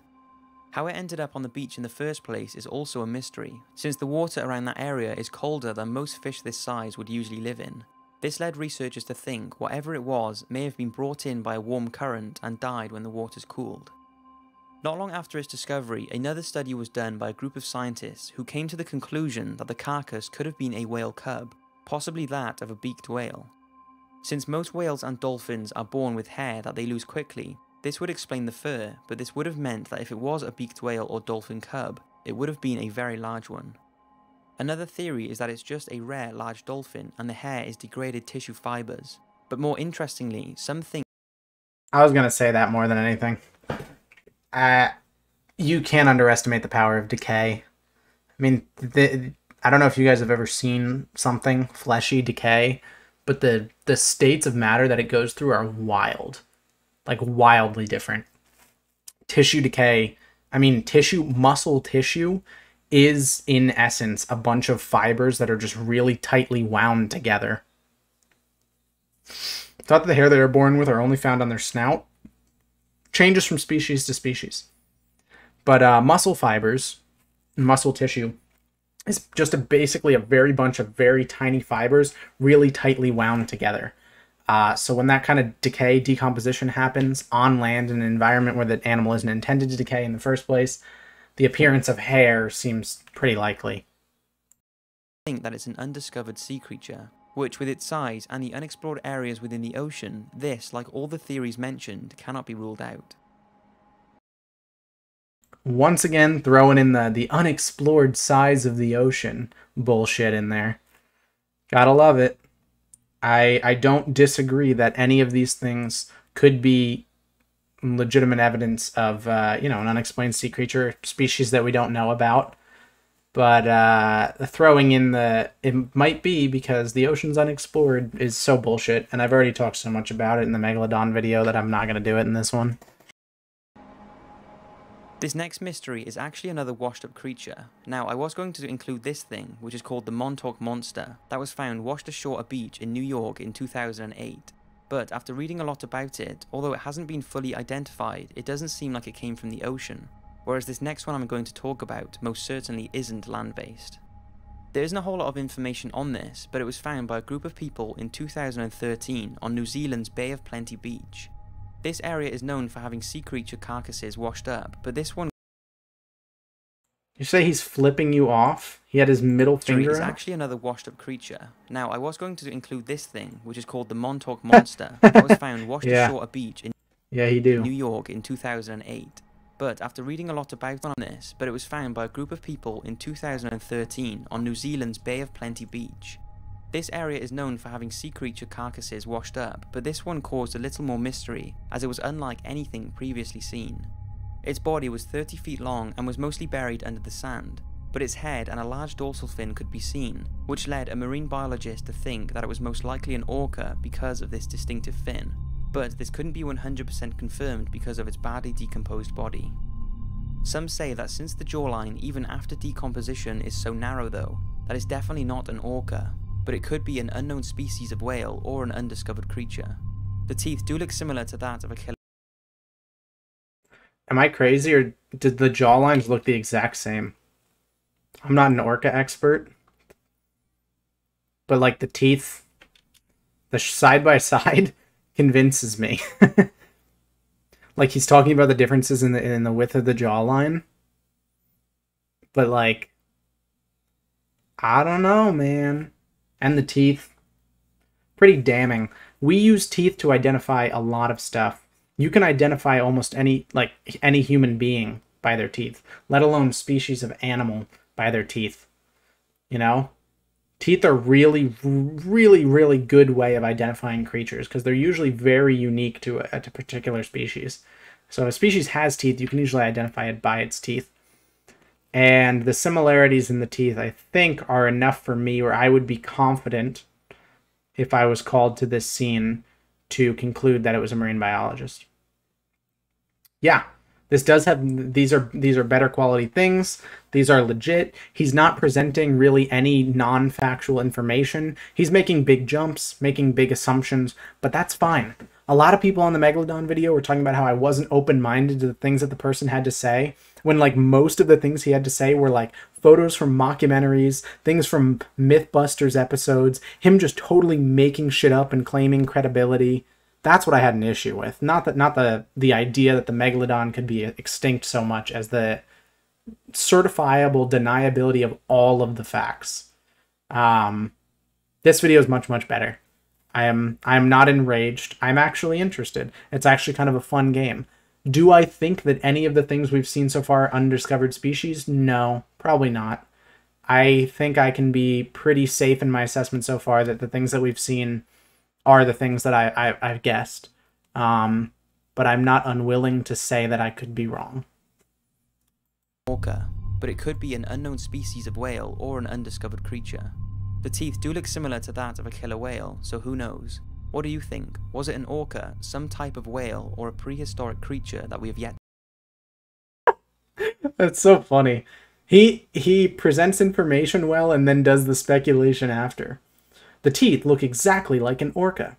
The jaw looks exactly like an orca, but the scientists couldn't 100% confirm it's an orca. So what do you think? Is it an orca, a whale, and then shows a picture of a fucking mosasaur, or a prehistoric beast? To discover. The 52 Hz whale.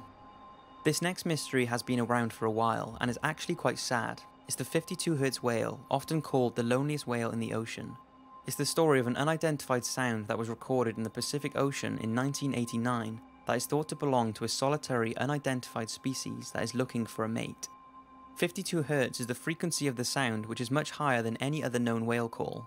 The blue whale is usually 10 to 39 Hz and a fin whale is around 20 Hz, making a 52 Hz call out of the ordinary. It's unsure if it's a male or female or if it's even a whale, but it's definitely something, and something that sounds pretty big. The sound has been tracked every year by scientists since it was first discovered, and incredibly, the tone of the sound has deepened over the years, as it would with a regular whale call. Take a listen.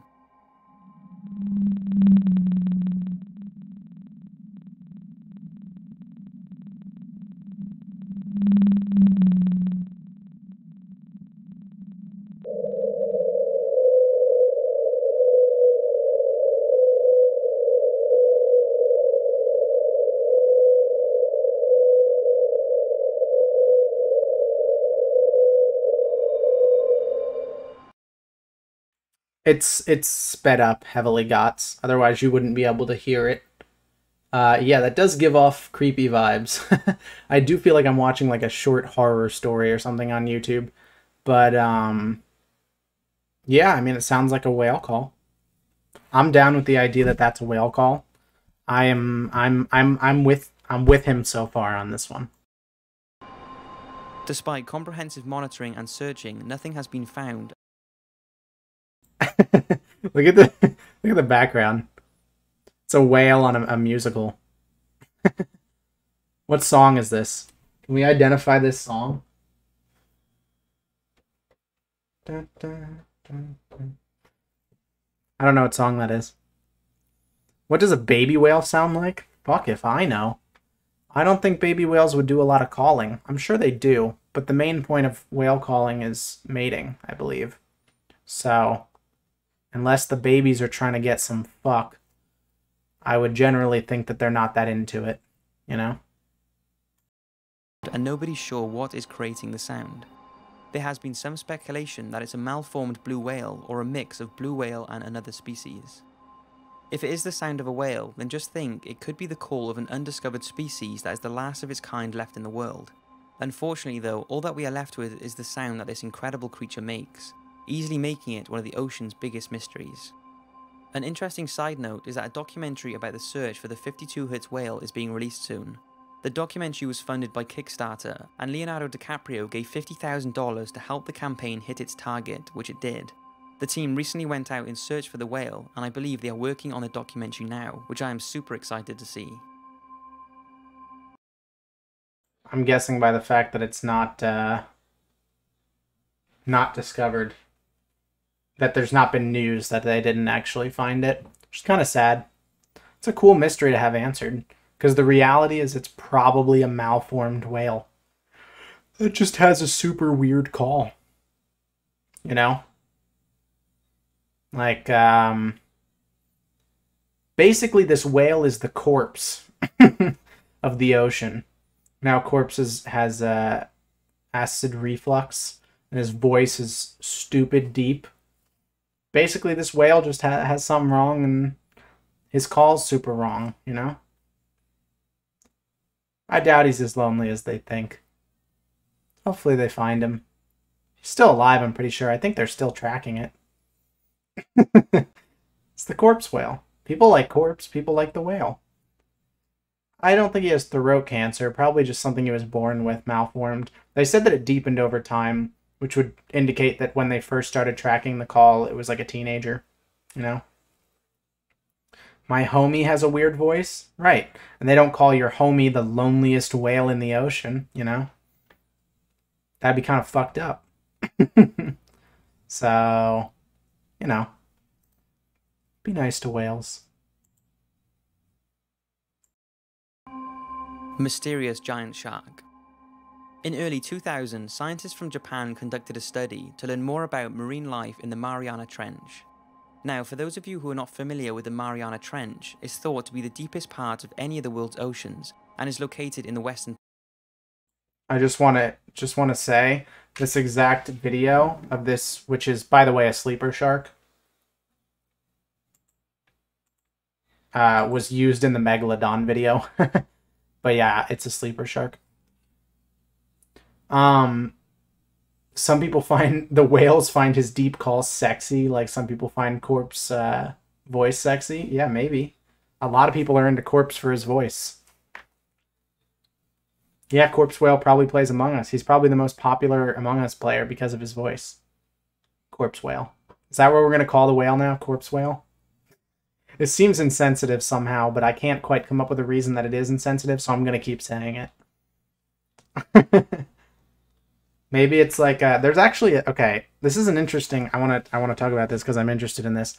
Sometimes, so you would think like malformities, disabilities, stuff like that would be not liked in the animal kingdom, especially if there's selective mating. You know, if an animal wants to choose a mate, you generally don't want to choose a mate that is malformed, has issues, stuff like that. But sometimes something can happen so much to the extreme that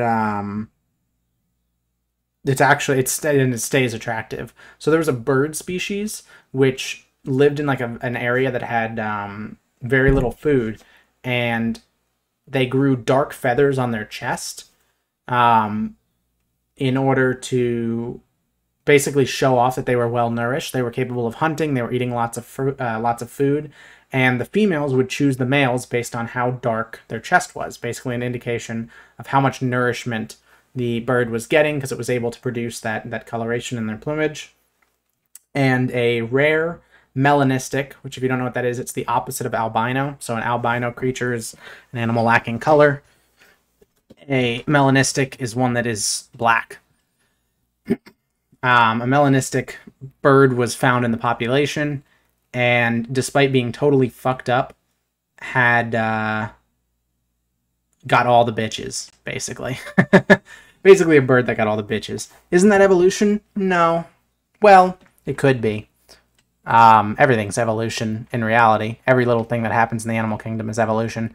But not necessarily, because it's only attractive to them because it's an outlier. If all of the birds suddenly were melanistic and had, you know, black plumage, then it would no longer be a desirable trait because every mate would have it, and then you'd have to choose mates based on something else. So it's not really evolution in the way that it loses advantage if anyone else does it. It's just kind of a weird malformity. Okay. Blackbird, best bird. I mean, listen, he was born with a color deformity, and now he gets all the bitches. In early 2000, scientists from Japan conducted a study to learn more about marine life in the Mariana Trench. Now, for those of you who are not familiar with the Mariana Trench, it's thought to be the deepest part of any of the world's oceans and is located in the Western Pacific. Now, its precise depth is hazy, but it's thought the trench is about 6.8 miles deep. At these depths, it's hard to believe anything could survive, but surprisingly there are many fish and living organisms down there, which I will talk more about in a documentary about the Marianas Trench. Anyway, the Japanese scientists were studying an area not far from the trench called the Suruga Bay. They had submerged a container with special bait at a depth of around 1 mile, in hopes of capturing on camera whatever wanted to feed on it. This is a common way of videoing and identifying new and existing sea creatures. At first, the camera picked up a few small known sea creatures, followed by a shoal of rare deep sea sharks that measured 6 foot long. If this wasn't exciting enough for the researchers, the sharks scattered quickly and a huge creature came into view. Its size cannot be justified on the video footage, but the researchers said it would have been between 30 to 50 feet in length. Just know the Guinness World Record for the largest shark is 37 feet, so if the proportions the researchers have given are correct, this could be the largest shark ever recorded. Take a look.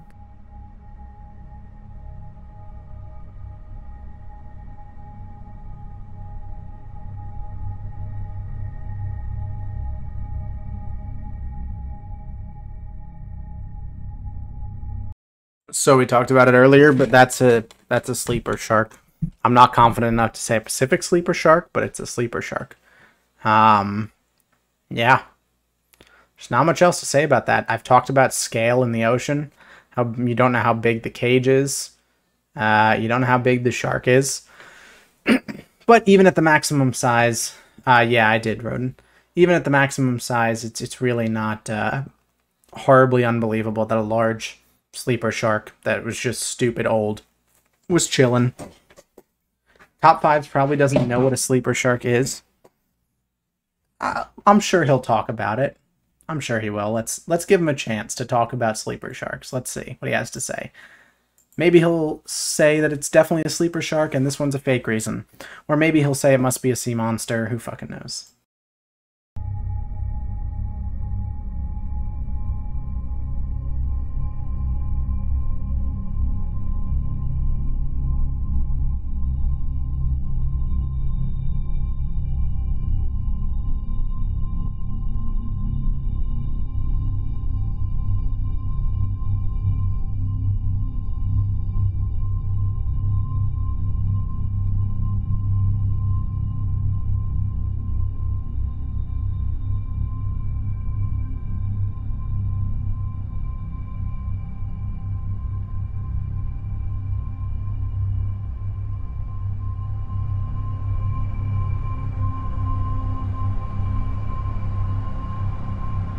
Scientists aren't exactly sure what type of shark it is, and people have said it could be the long thought to be extinct megalodon, the gigantic monster of the sea that lived over 2 million years ago and is labelled the largest, most powerful predator in history.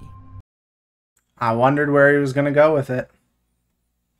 I said, hey, maybe he'll say it's a sleeper shark. And somehow we got back to the megalodon. But another theory is that the footage caught a very large, very rare Pacific sleeper shark. Sleeper sharks can grow to lengths of 23 feet. Yay! Well, it did come after the megalodon theory, but at least we eventually got to the fact that it's a sleeper shark. He was doing so well, why did he have to bring megalodons up? True. I was praising this guy and only providing facts and talking about assumptions after, presenting evidence well. But it always comes back to the megalodon, doesn't it, huh? Why does it have to be that? Well, what is people's obsession with the megalodon? What is it specifically about that? There's so many ancient, like, cool, even if you just want to look at sharks, there's so much cooler sharks. Yeah, but the megalodon is literally just that. It's just a big shark. There are sharks that had fucking whirly teeth. There are sharks that had all kinds of crazy shit going on. Why are we so obsessed with just a really big shark? Feet. So even if it was a sleeper, it would have been the biggest and longest of its kind to have ever been spotted. So that's 5 mysterious sea creatures. Don't forget, this is only a fraction of the creatures that must be out there. There is bound to be thousands of undiscovered species swimming around right now, and there are also many mythical creatures that people think could exist, but I'm saving those for another day.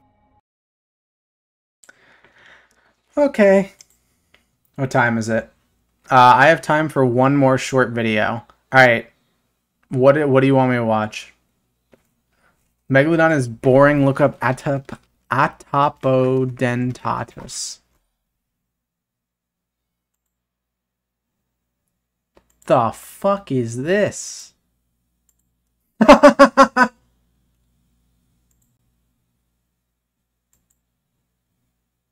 Funny as shit. I've seen stuff like that. It does look like something from Star Wars. It's a bigger great white, and Jaws sparked so much popularity with that. You're right. The megalodon does most closely representative the fish from Jaws. So people probably associate with that. Do your video. I was just wondering if anyone had anything else, since you would suggest this one. Okay, how long is this video, Roden? Is the Greenland shark the same as a sleeper shark? You know, I used to think that, but I don't think it is.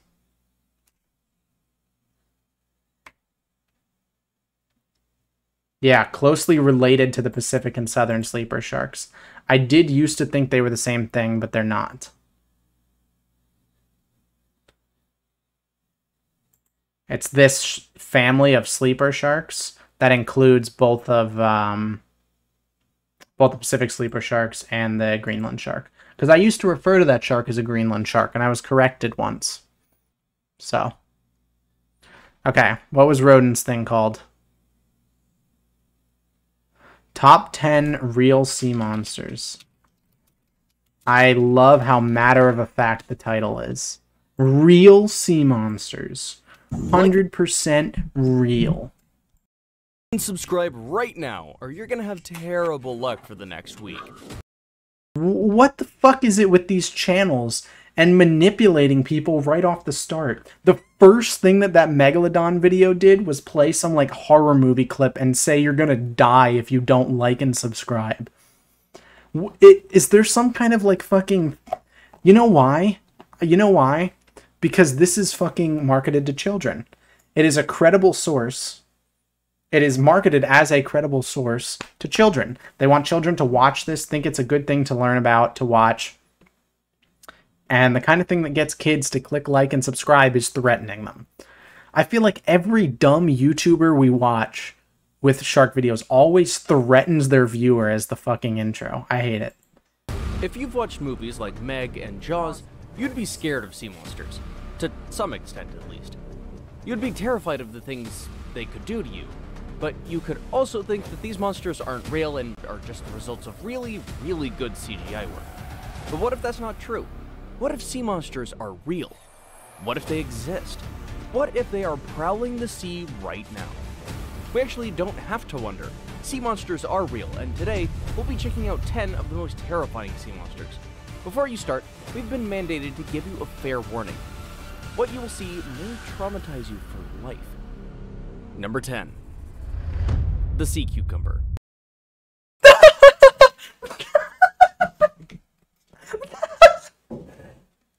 What you see may traumatize you for life. Fucking sea cucumber. Oh god. I don't think I can go on. You gotta at least start with a scarier one. And the fucking sea cucumber. Come on. The real sea monster. This will traumatize you for life. Holy shit, I'm never going near the... I'm not even going to go within 100 miles of the ocean, just out of fear that this thing might come after me. Does the name sea cucumber sound scary to you? Of course not. And if we're gonna be fair, the sea cucumber isn't scary in the regular kind of way. What makes this sea monster truly monstrous is a biological function that it performs when it's pursued by predators. However, before we get to that, let's learn a thing or two about these sea cucumbers. Okay, well, I wasn't going to bring it up, but since Joa is going to bring it up, I will bring it up. Yes, sea cucumbers have a symbiotic relationship with fish. Fish swim into and hide in their anuses. Cleans out the sea cucumber's anus and protects the fish. So there you go. Enjoy that fact that you didn't have to know, but Joa brought it up. The first thing you should know is that the sea cucumber is probably just as smart as the cucumbers we eat in salads today. Yeah, that's true. The sea cucumber doesn't have a brain, and it doesn't have sensory organs either. This means that the fact that the animal even exists is a puzzle to scientists. Aside from that, the animal has a very... There's a lot of animals that don't have brains or sensory organs, to be clear. We're not puzzled. They're pretty well classified. Like, we're not... There's no... He said scientists are puzzled. I hate when they do this. It's just like a subtle way to discredit science by acting like they don't know what they're talking about. We're not puzzled. They lack sensory organs. They lack central nervous systems and brains. Oh no. I'm not confused. It's a pretty easy fact. Can you eat a sea cucumber? Probably shouldn't. You'll see. Probably. I'm sure he'll tell you. Vulgar characteristic that would scare you. The sea cucumber is capable of contracting its muscles and expelling some of its internal organs out of its anus. This is done to ward off predators. While this sounds disgusting, and looks disgusting as well, it works. As long as it works, huh? Number 9.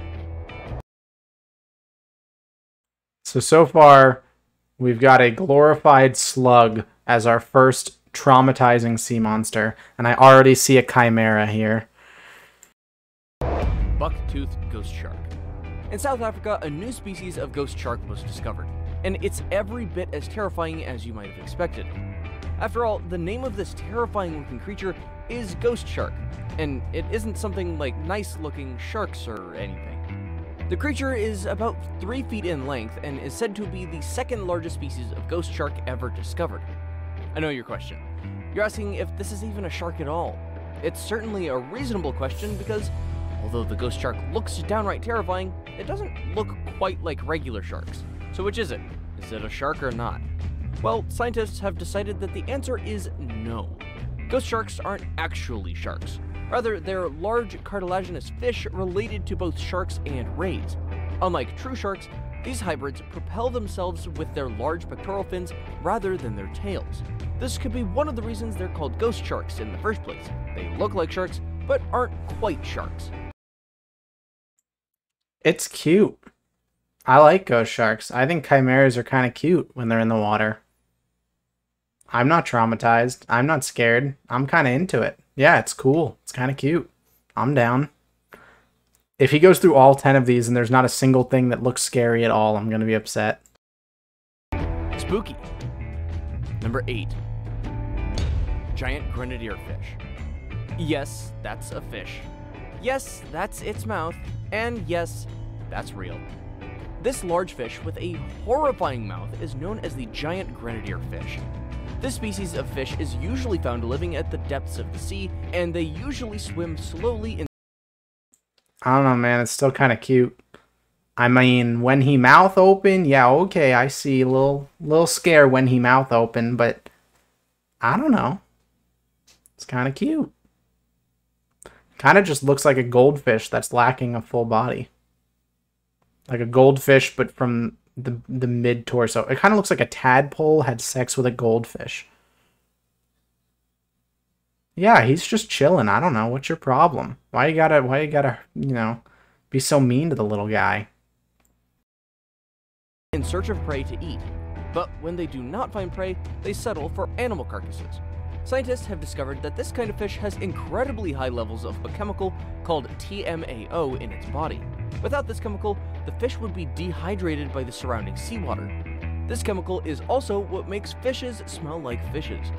However, the problem with the giant grenadier fish is that it has too much of this chemical in its body. This means that it not only smells fishy, it's also stinky. Number 7. Why is that a problem? Why is a deep ocean-dwelling fish being stinky a problem? Do you really think it went through millions of years of evolution to smell good to humans? You know that's not the goal of a fish, right? Fish don't solely exist to smell good for humans. Yeah, you can't even smell. It's the bottom of the ocean. What a stupid reason to be scared of something. And act like that's a bad trait.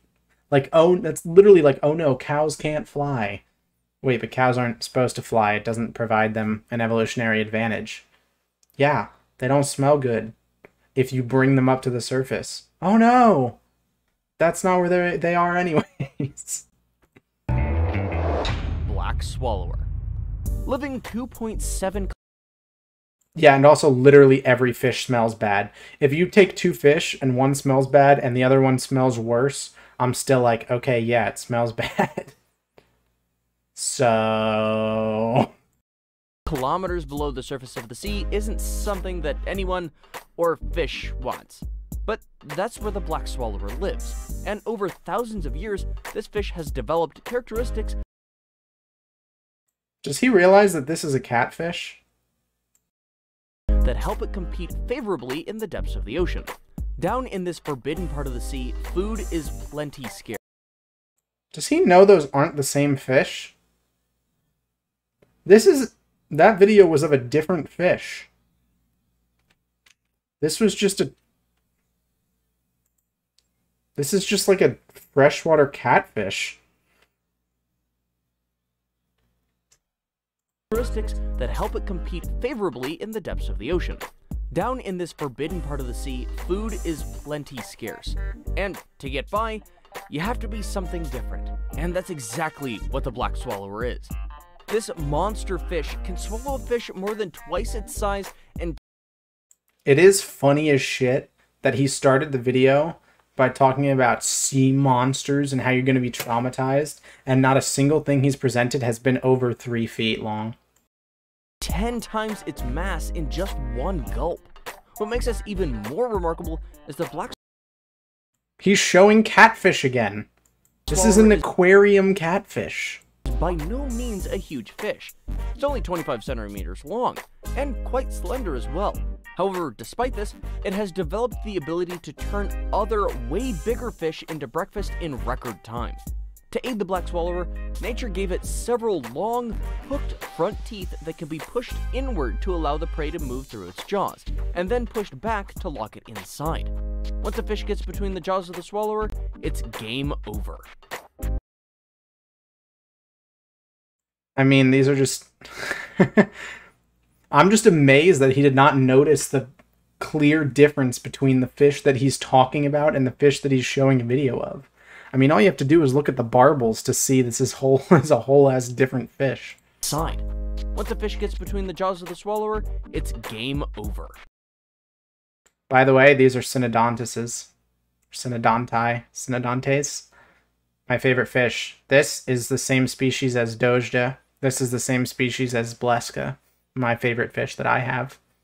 I have a fish about this size named Dojda. Both fish have big stomachs, so must be same fish. Ah yes, deep water, ocean-dwelling, high-pressure fish, and catfish with a big stomach. Yep. Number 6. Sheep's head. How the fuck are any of these terrifying sea monsters? I want to be scared, goddammit. If you've watched SpongeBob, you've probably seen a lot of talking fish. But what if you saw one of those fish in real life? Would you be terrified out of your mind? Probably, and that's why the sheep's head fish is terrifying. The sheep's head looks like a pretty normal fish. So normal, in fact, that you may not even want to check it out. But if you did, and you tried to open its mouth, you'd be shocked out of your mind. Right in the middle of this fish's mouth sits rows and rows of human-like teeth. Yeah, that's right, human-like teeth. It's often said that the most horrifying things lay in plain sight, and it seems that this is so. Oh no. Ah. He's gonna put goldfish in first place. And the comet goldfish. The most terrifying sea creature of all. For the sheep's head. But how do these fish have human teeth? Was it an evolutionary accident? Did a crazy scientist try to create a mermaid? What exactly happened? Well, all we can say is that the teeth, or chompers, of this fish make it easier for them to destroy shellfish. So maybe their teeth formation was just a result of evolution playing its dirty tricks and nothing much else. Just maybe. Number 5. Anglerfish. The anglerfish is... This is the actual first one that has been realistically scary to any human being ever. Literally every other one he's done has been like a small, less than 3 foot fish.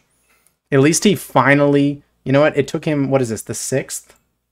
The 5th. No, wait, this is the 6th because it's number 5. It took him 6 different fish to finally get to one that is actually not that non-scary. So congratulations, man, you did it. Anglerfish. The anglerfish is commonly referred to as the sea devil by sailors. That's the first sign you need to know that this fish is certainly not messing about with anyone. These fish are experts at lurking at the deepest parts of the sea, like the terrifying Mariana Trench, where sunlight is a fable, a story told by old men whose eyes are now dim and whose mind has been afflicted with sickness. In these depths of the ocean, monsters like the sea devil wait for their prey. The mouth of the anglerfish is so large that it can eat any animal that comes its way. Anglerfish literally inhale their prey whole, and on the off chance that the prey of the anglerfish is too big for it, it's torn down by sharp fangs. But that isn't what makes the anglerfish truly scary. The fish has a glowing rod that hangs right in front of its mouth. I do genuinely think that there's like a library of copyright-free background music that all of these shitty facts channels share, because I swear I hear the same songs over and over again on different channels on different videos. They just have like a Google Drive folder that they all take their music from. And since deepwater fish are usually attracted to light, they gravitate towards this monster that will most likely kill them. Thankfully, you'll almost never be attacked by an anglerfish. You simply wouldn't be able to get deep enough in the water to have an encounter with it. Number 4. Lamprey.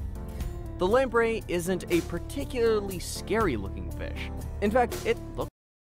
Have you noticed how literally every time he has started off with, well, this isn't a particularly scary fish. It's not scary in the traditional way. It doesn't look scary. So just none of these are scary? Because literally every time he started off with, well, it's not actually scary. Looks pretty normal, all things considered. However, you must know that the scariest animals all look pretty normal. Well, roughly speaking anyway. Now, the terrifying thing about the lamprey is that it looks eerily like something that it's not. It looks like a fish, but it's a parasite, and it's a very huge one. Lampreys thrive in all environments, whether it be saltwaters, freshwater lakes, or even shallow waters. They're everywhere you can imagine, and they're paramount parasites. They're kind of cute. I don't know, man. I kind of like them. Of the sea. They prey on fish and leave round, gaping wounds that just refuse to heal. The horror of lampreys is that they don't only attack fish, they also attack swimmers as well. But the horror doesn't only lie in the fact that lampreys are parasites. After all, there are many different parasites on Earth. The horror lies in the way that these I think lampreys can do both. Yeah, I mean lampreys eat chunks out of fish, but like so does other fish, like sharks, and like a lot of whales, and like human beings, and like birds, and like bears, and like foxes, and like coyotes, and like cats, like dogs. So Color me not terrified by the concept. Forms attack their prey. To feed, lampreys attach themselves to their host with a sucking mouth and a ring of sharp teeth. Once they've latched on, they begin to bore into the flesh of the animal using their long, barbed tongues. As you can expect, this is a very painful process. To make things even worse, these animals release anticoagulants, which are blood thinners. This means that after the lamprey moves on from the host doesn't stand a chance of surviving for long after. If that doesn't scare you, nothing will. Number 3. Well, I guess nothing will ever scare me. Wait, what the fuck is this? Wait, we were talking about tiny fish, and now I'm looking at a fucking underwater giraffe. Okay, sorry for pausing. I gotta know what's about to happen, because what the fuck is this? The Loch Ness Monster. Come on. It says right there, top 10 real sea monsters. He's been talking about actual living fish that he just thought were a little scary for one reason or another. How did you get to the fucking Loch Ness Monster? You probably think the Loch Ness Monster is the stuff of myths and legends. Well, we used to. Until a long-necked aquatic dinosaur with 4 flippers and a broad, crocodile-like body was found in Alberta, Canada, scientists posit that this animal has all the inklings of what we call the Loch Ness Monster today.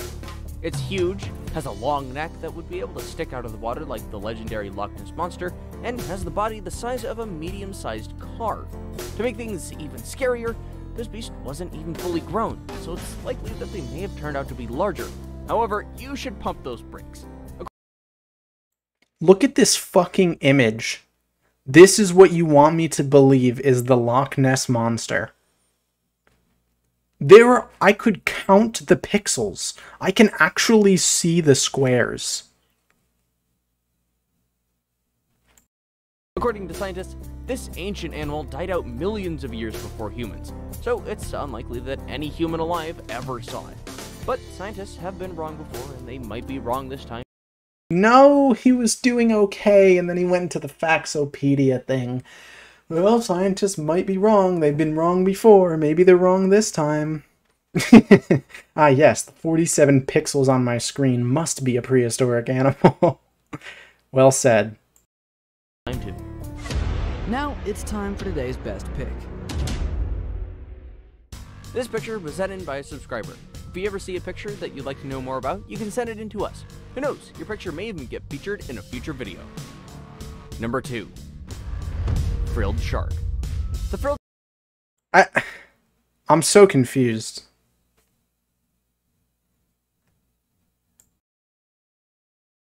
Wildly confused. Shark has remained the same over so much of its 80 million year history that scientists now believe that it's a living fossil.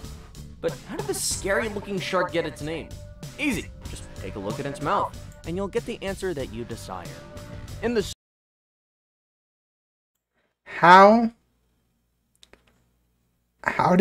what was before the Loch Ness Monster? I just want to address the list of events here. We went from, I don't even remember, lamprey.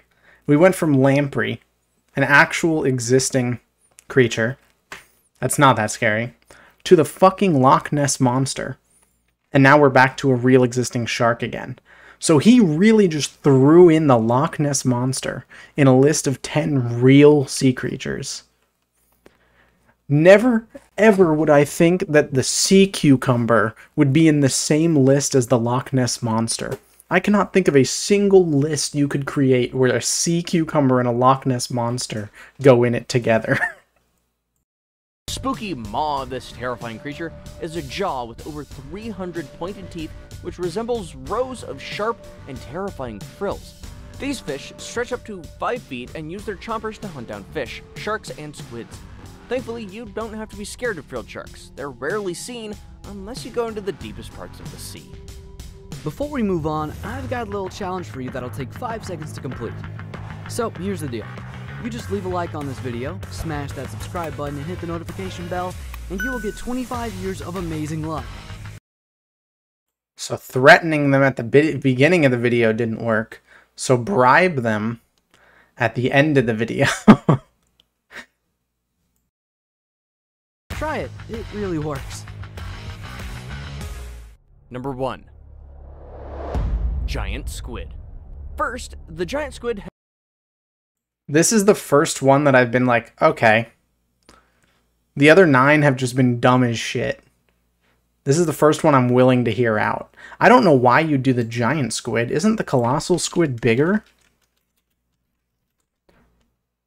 Yeah, the colossal squid is bigger, isn't it? Than the giant squid? So I don't know why you do the giant squid when you could do an even bigger one. But, hey, go off, King. I guess you had videos of 2 different fish that you were claiming to be one, so clearly you didn't do that much research. Has never been captured alive. Secondly, it exists, and it's terrifying. There are enormous sea creatures that scientists estimate could grow up to 45 feet long. They are heavy and are almost near impossible to even catch. Thankfully, these squids don't travel in packs and have no interest in human beings. However, on rare occasions, they could pose a threat to a small fishing boat. In fact, scientists are now convinced that most sightings of strange sea monsters are actually sightings of the giant squid. Isn't that a fun thought? Okay. That was something. Fuck you. I don't have concluding words. I don't know what you want me to say. It's hard. The problem with these type of videos where you have like sea monsters and shit like that is a weird ass car. The problem with these videos is you come into the video with less knowledge than them. So you're already starting with a disadvantage, right? Oops. Hold on. You're already starting with a huge disadvantage before they are. Right? Like, it's hard to argue with someone who has photos and stuff that you've never seen before. Because I'm live on stream. I don't have time to do research on the video. I don't have time to ensure that everything he said is correct. I don't have time to, you know, find the source. I don't have time to look it over and consider similar things and look back and forth. I'm just going off pure intuition in the moment, which makes it significantly harder to argue. So the kind of situation that videos like this put you in is that it's just naturally shitty for trying to disprove their points. And for the most part, this video was fine. I mean, it was 9 things that I guess a 4-year-old might be scared of if they were very dumb. And then the Loch Ness Monster, for some fucking reason, came in at number 8. Yeah. That's about all I got. That is all I have for stream today. I did a presentation on Lumpsuckers and salmon farms. I did a presentation on sharks. We watched 3 different videos. So that could be 5 different YouTube videos. If you stop by for the first time today, and you've never been here before, what's up? Thanks for hanging out. If you found me through YouTube, what's up? Thanks for hanging out. I do a lot of game stuff, but I also do some fish stuff. This Sunday, I'm doing a subathon, which is basically just a stream that lasts as long as like it gets extended by subs and bits and stuff like that.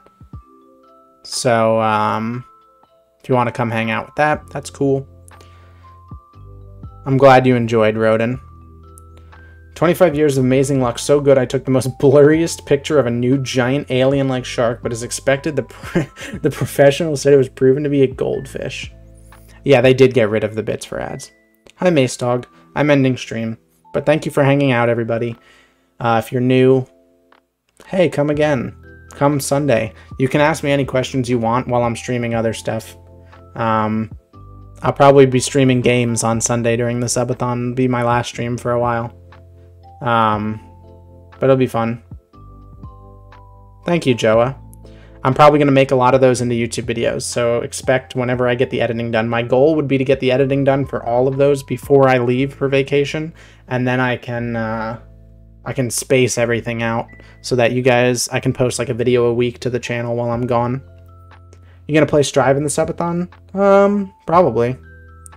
I have to figure out what I want to play. I don't know. We'll see what I'm doing. Alright. See you guys. Thanks for hanging out.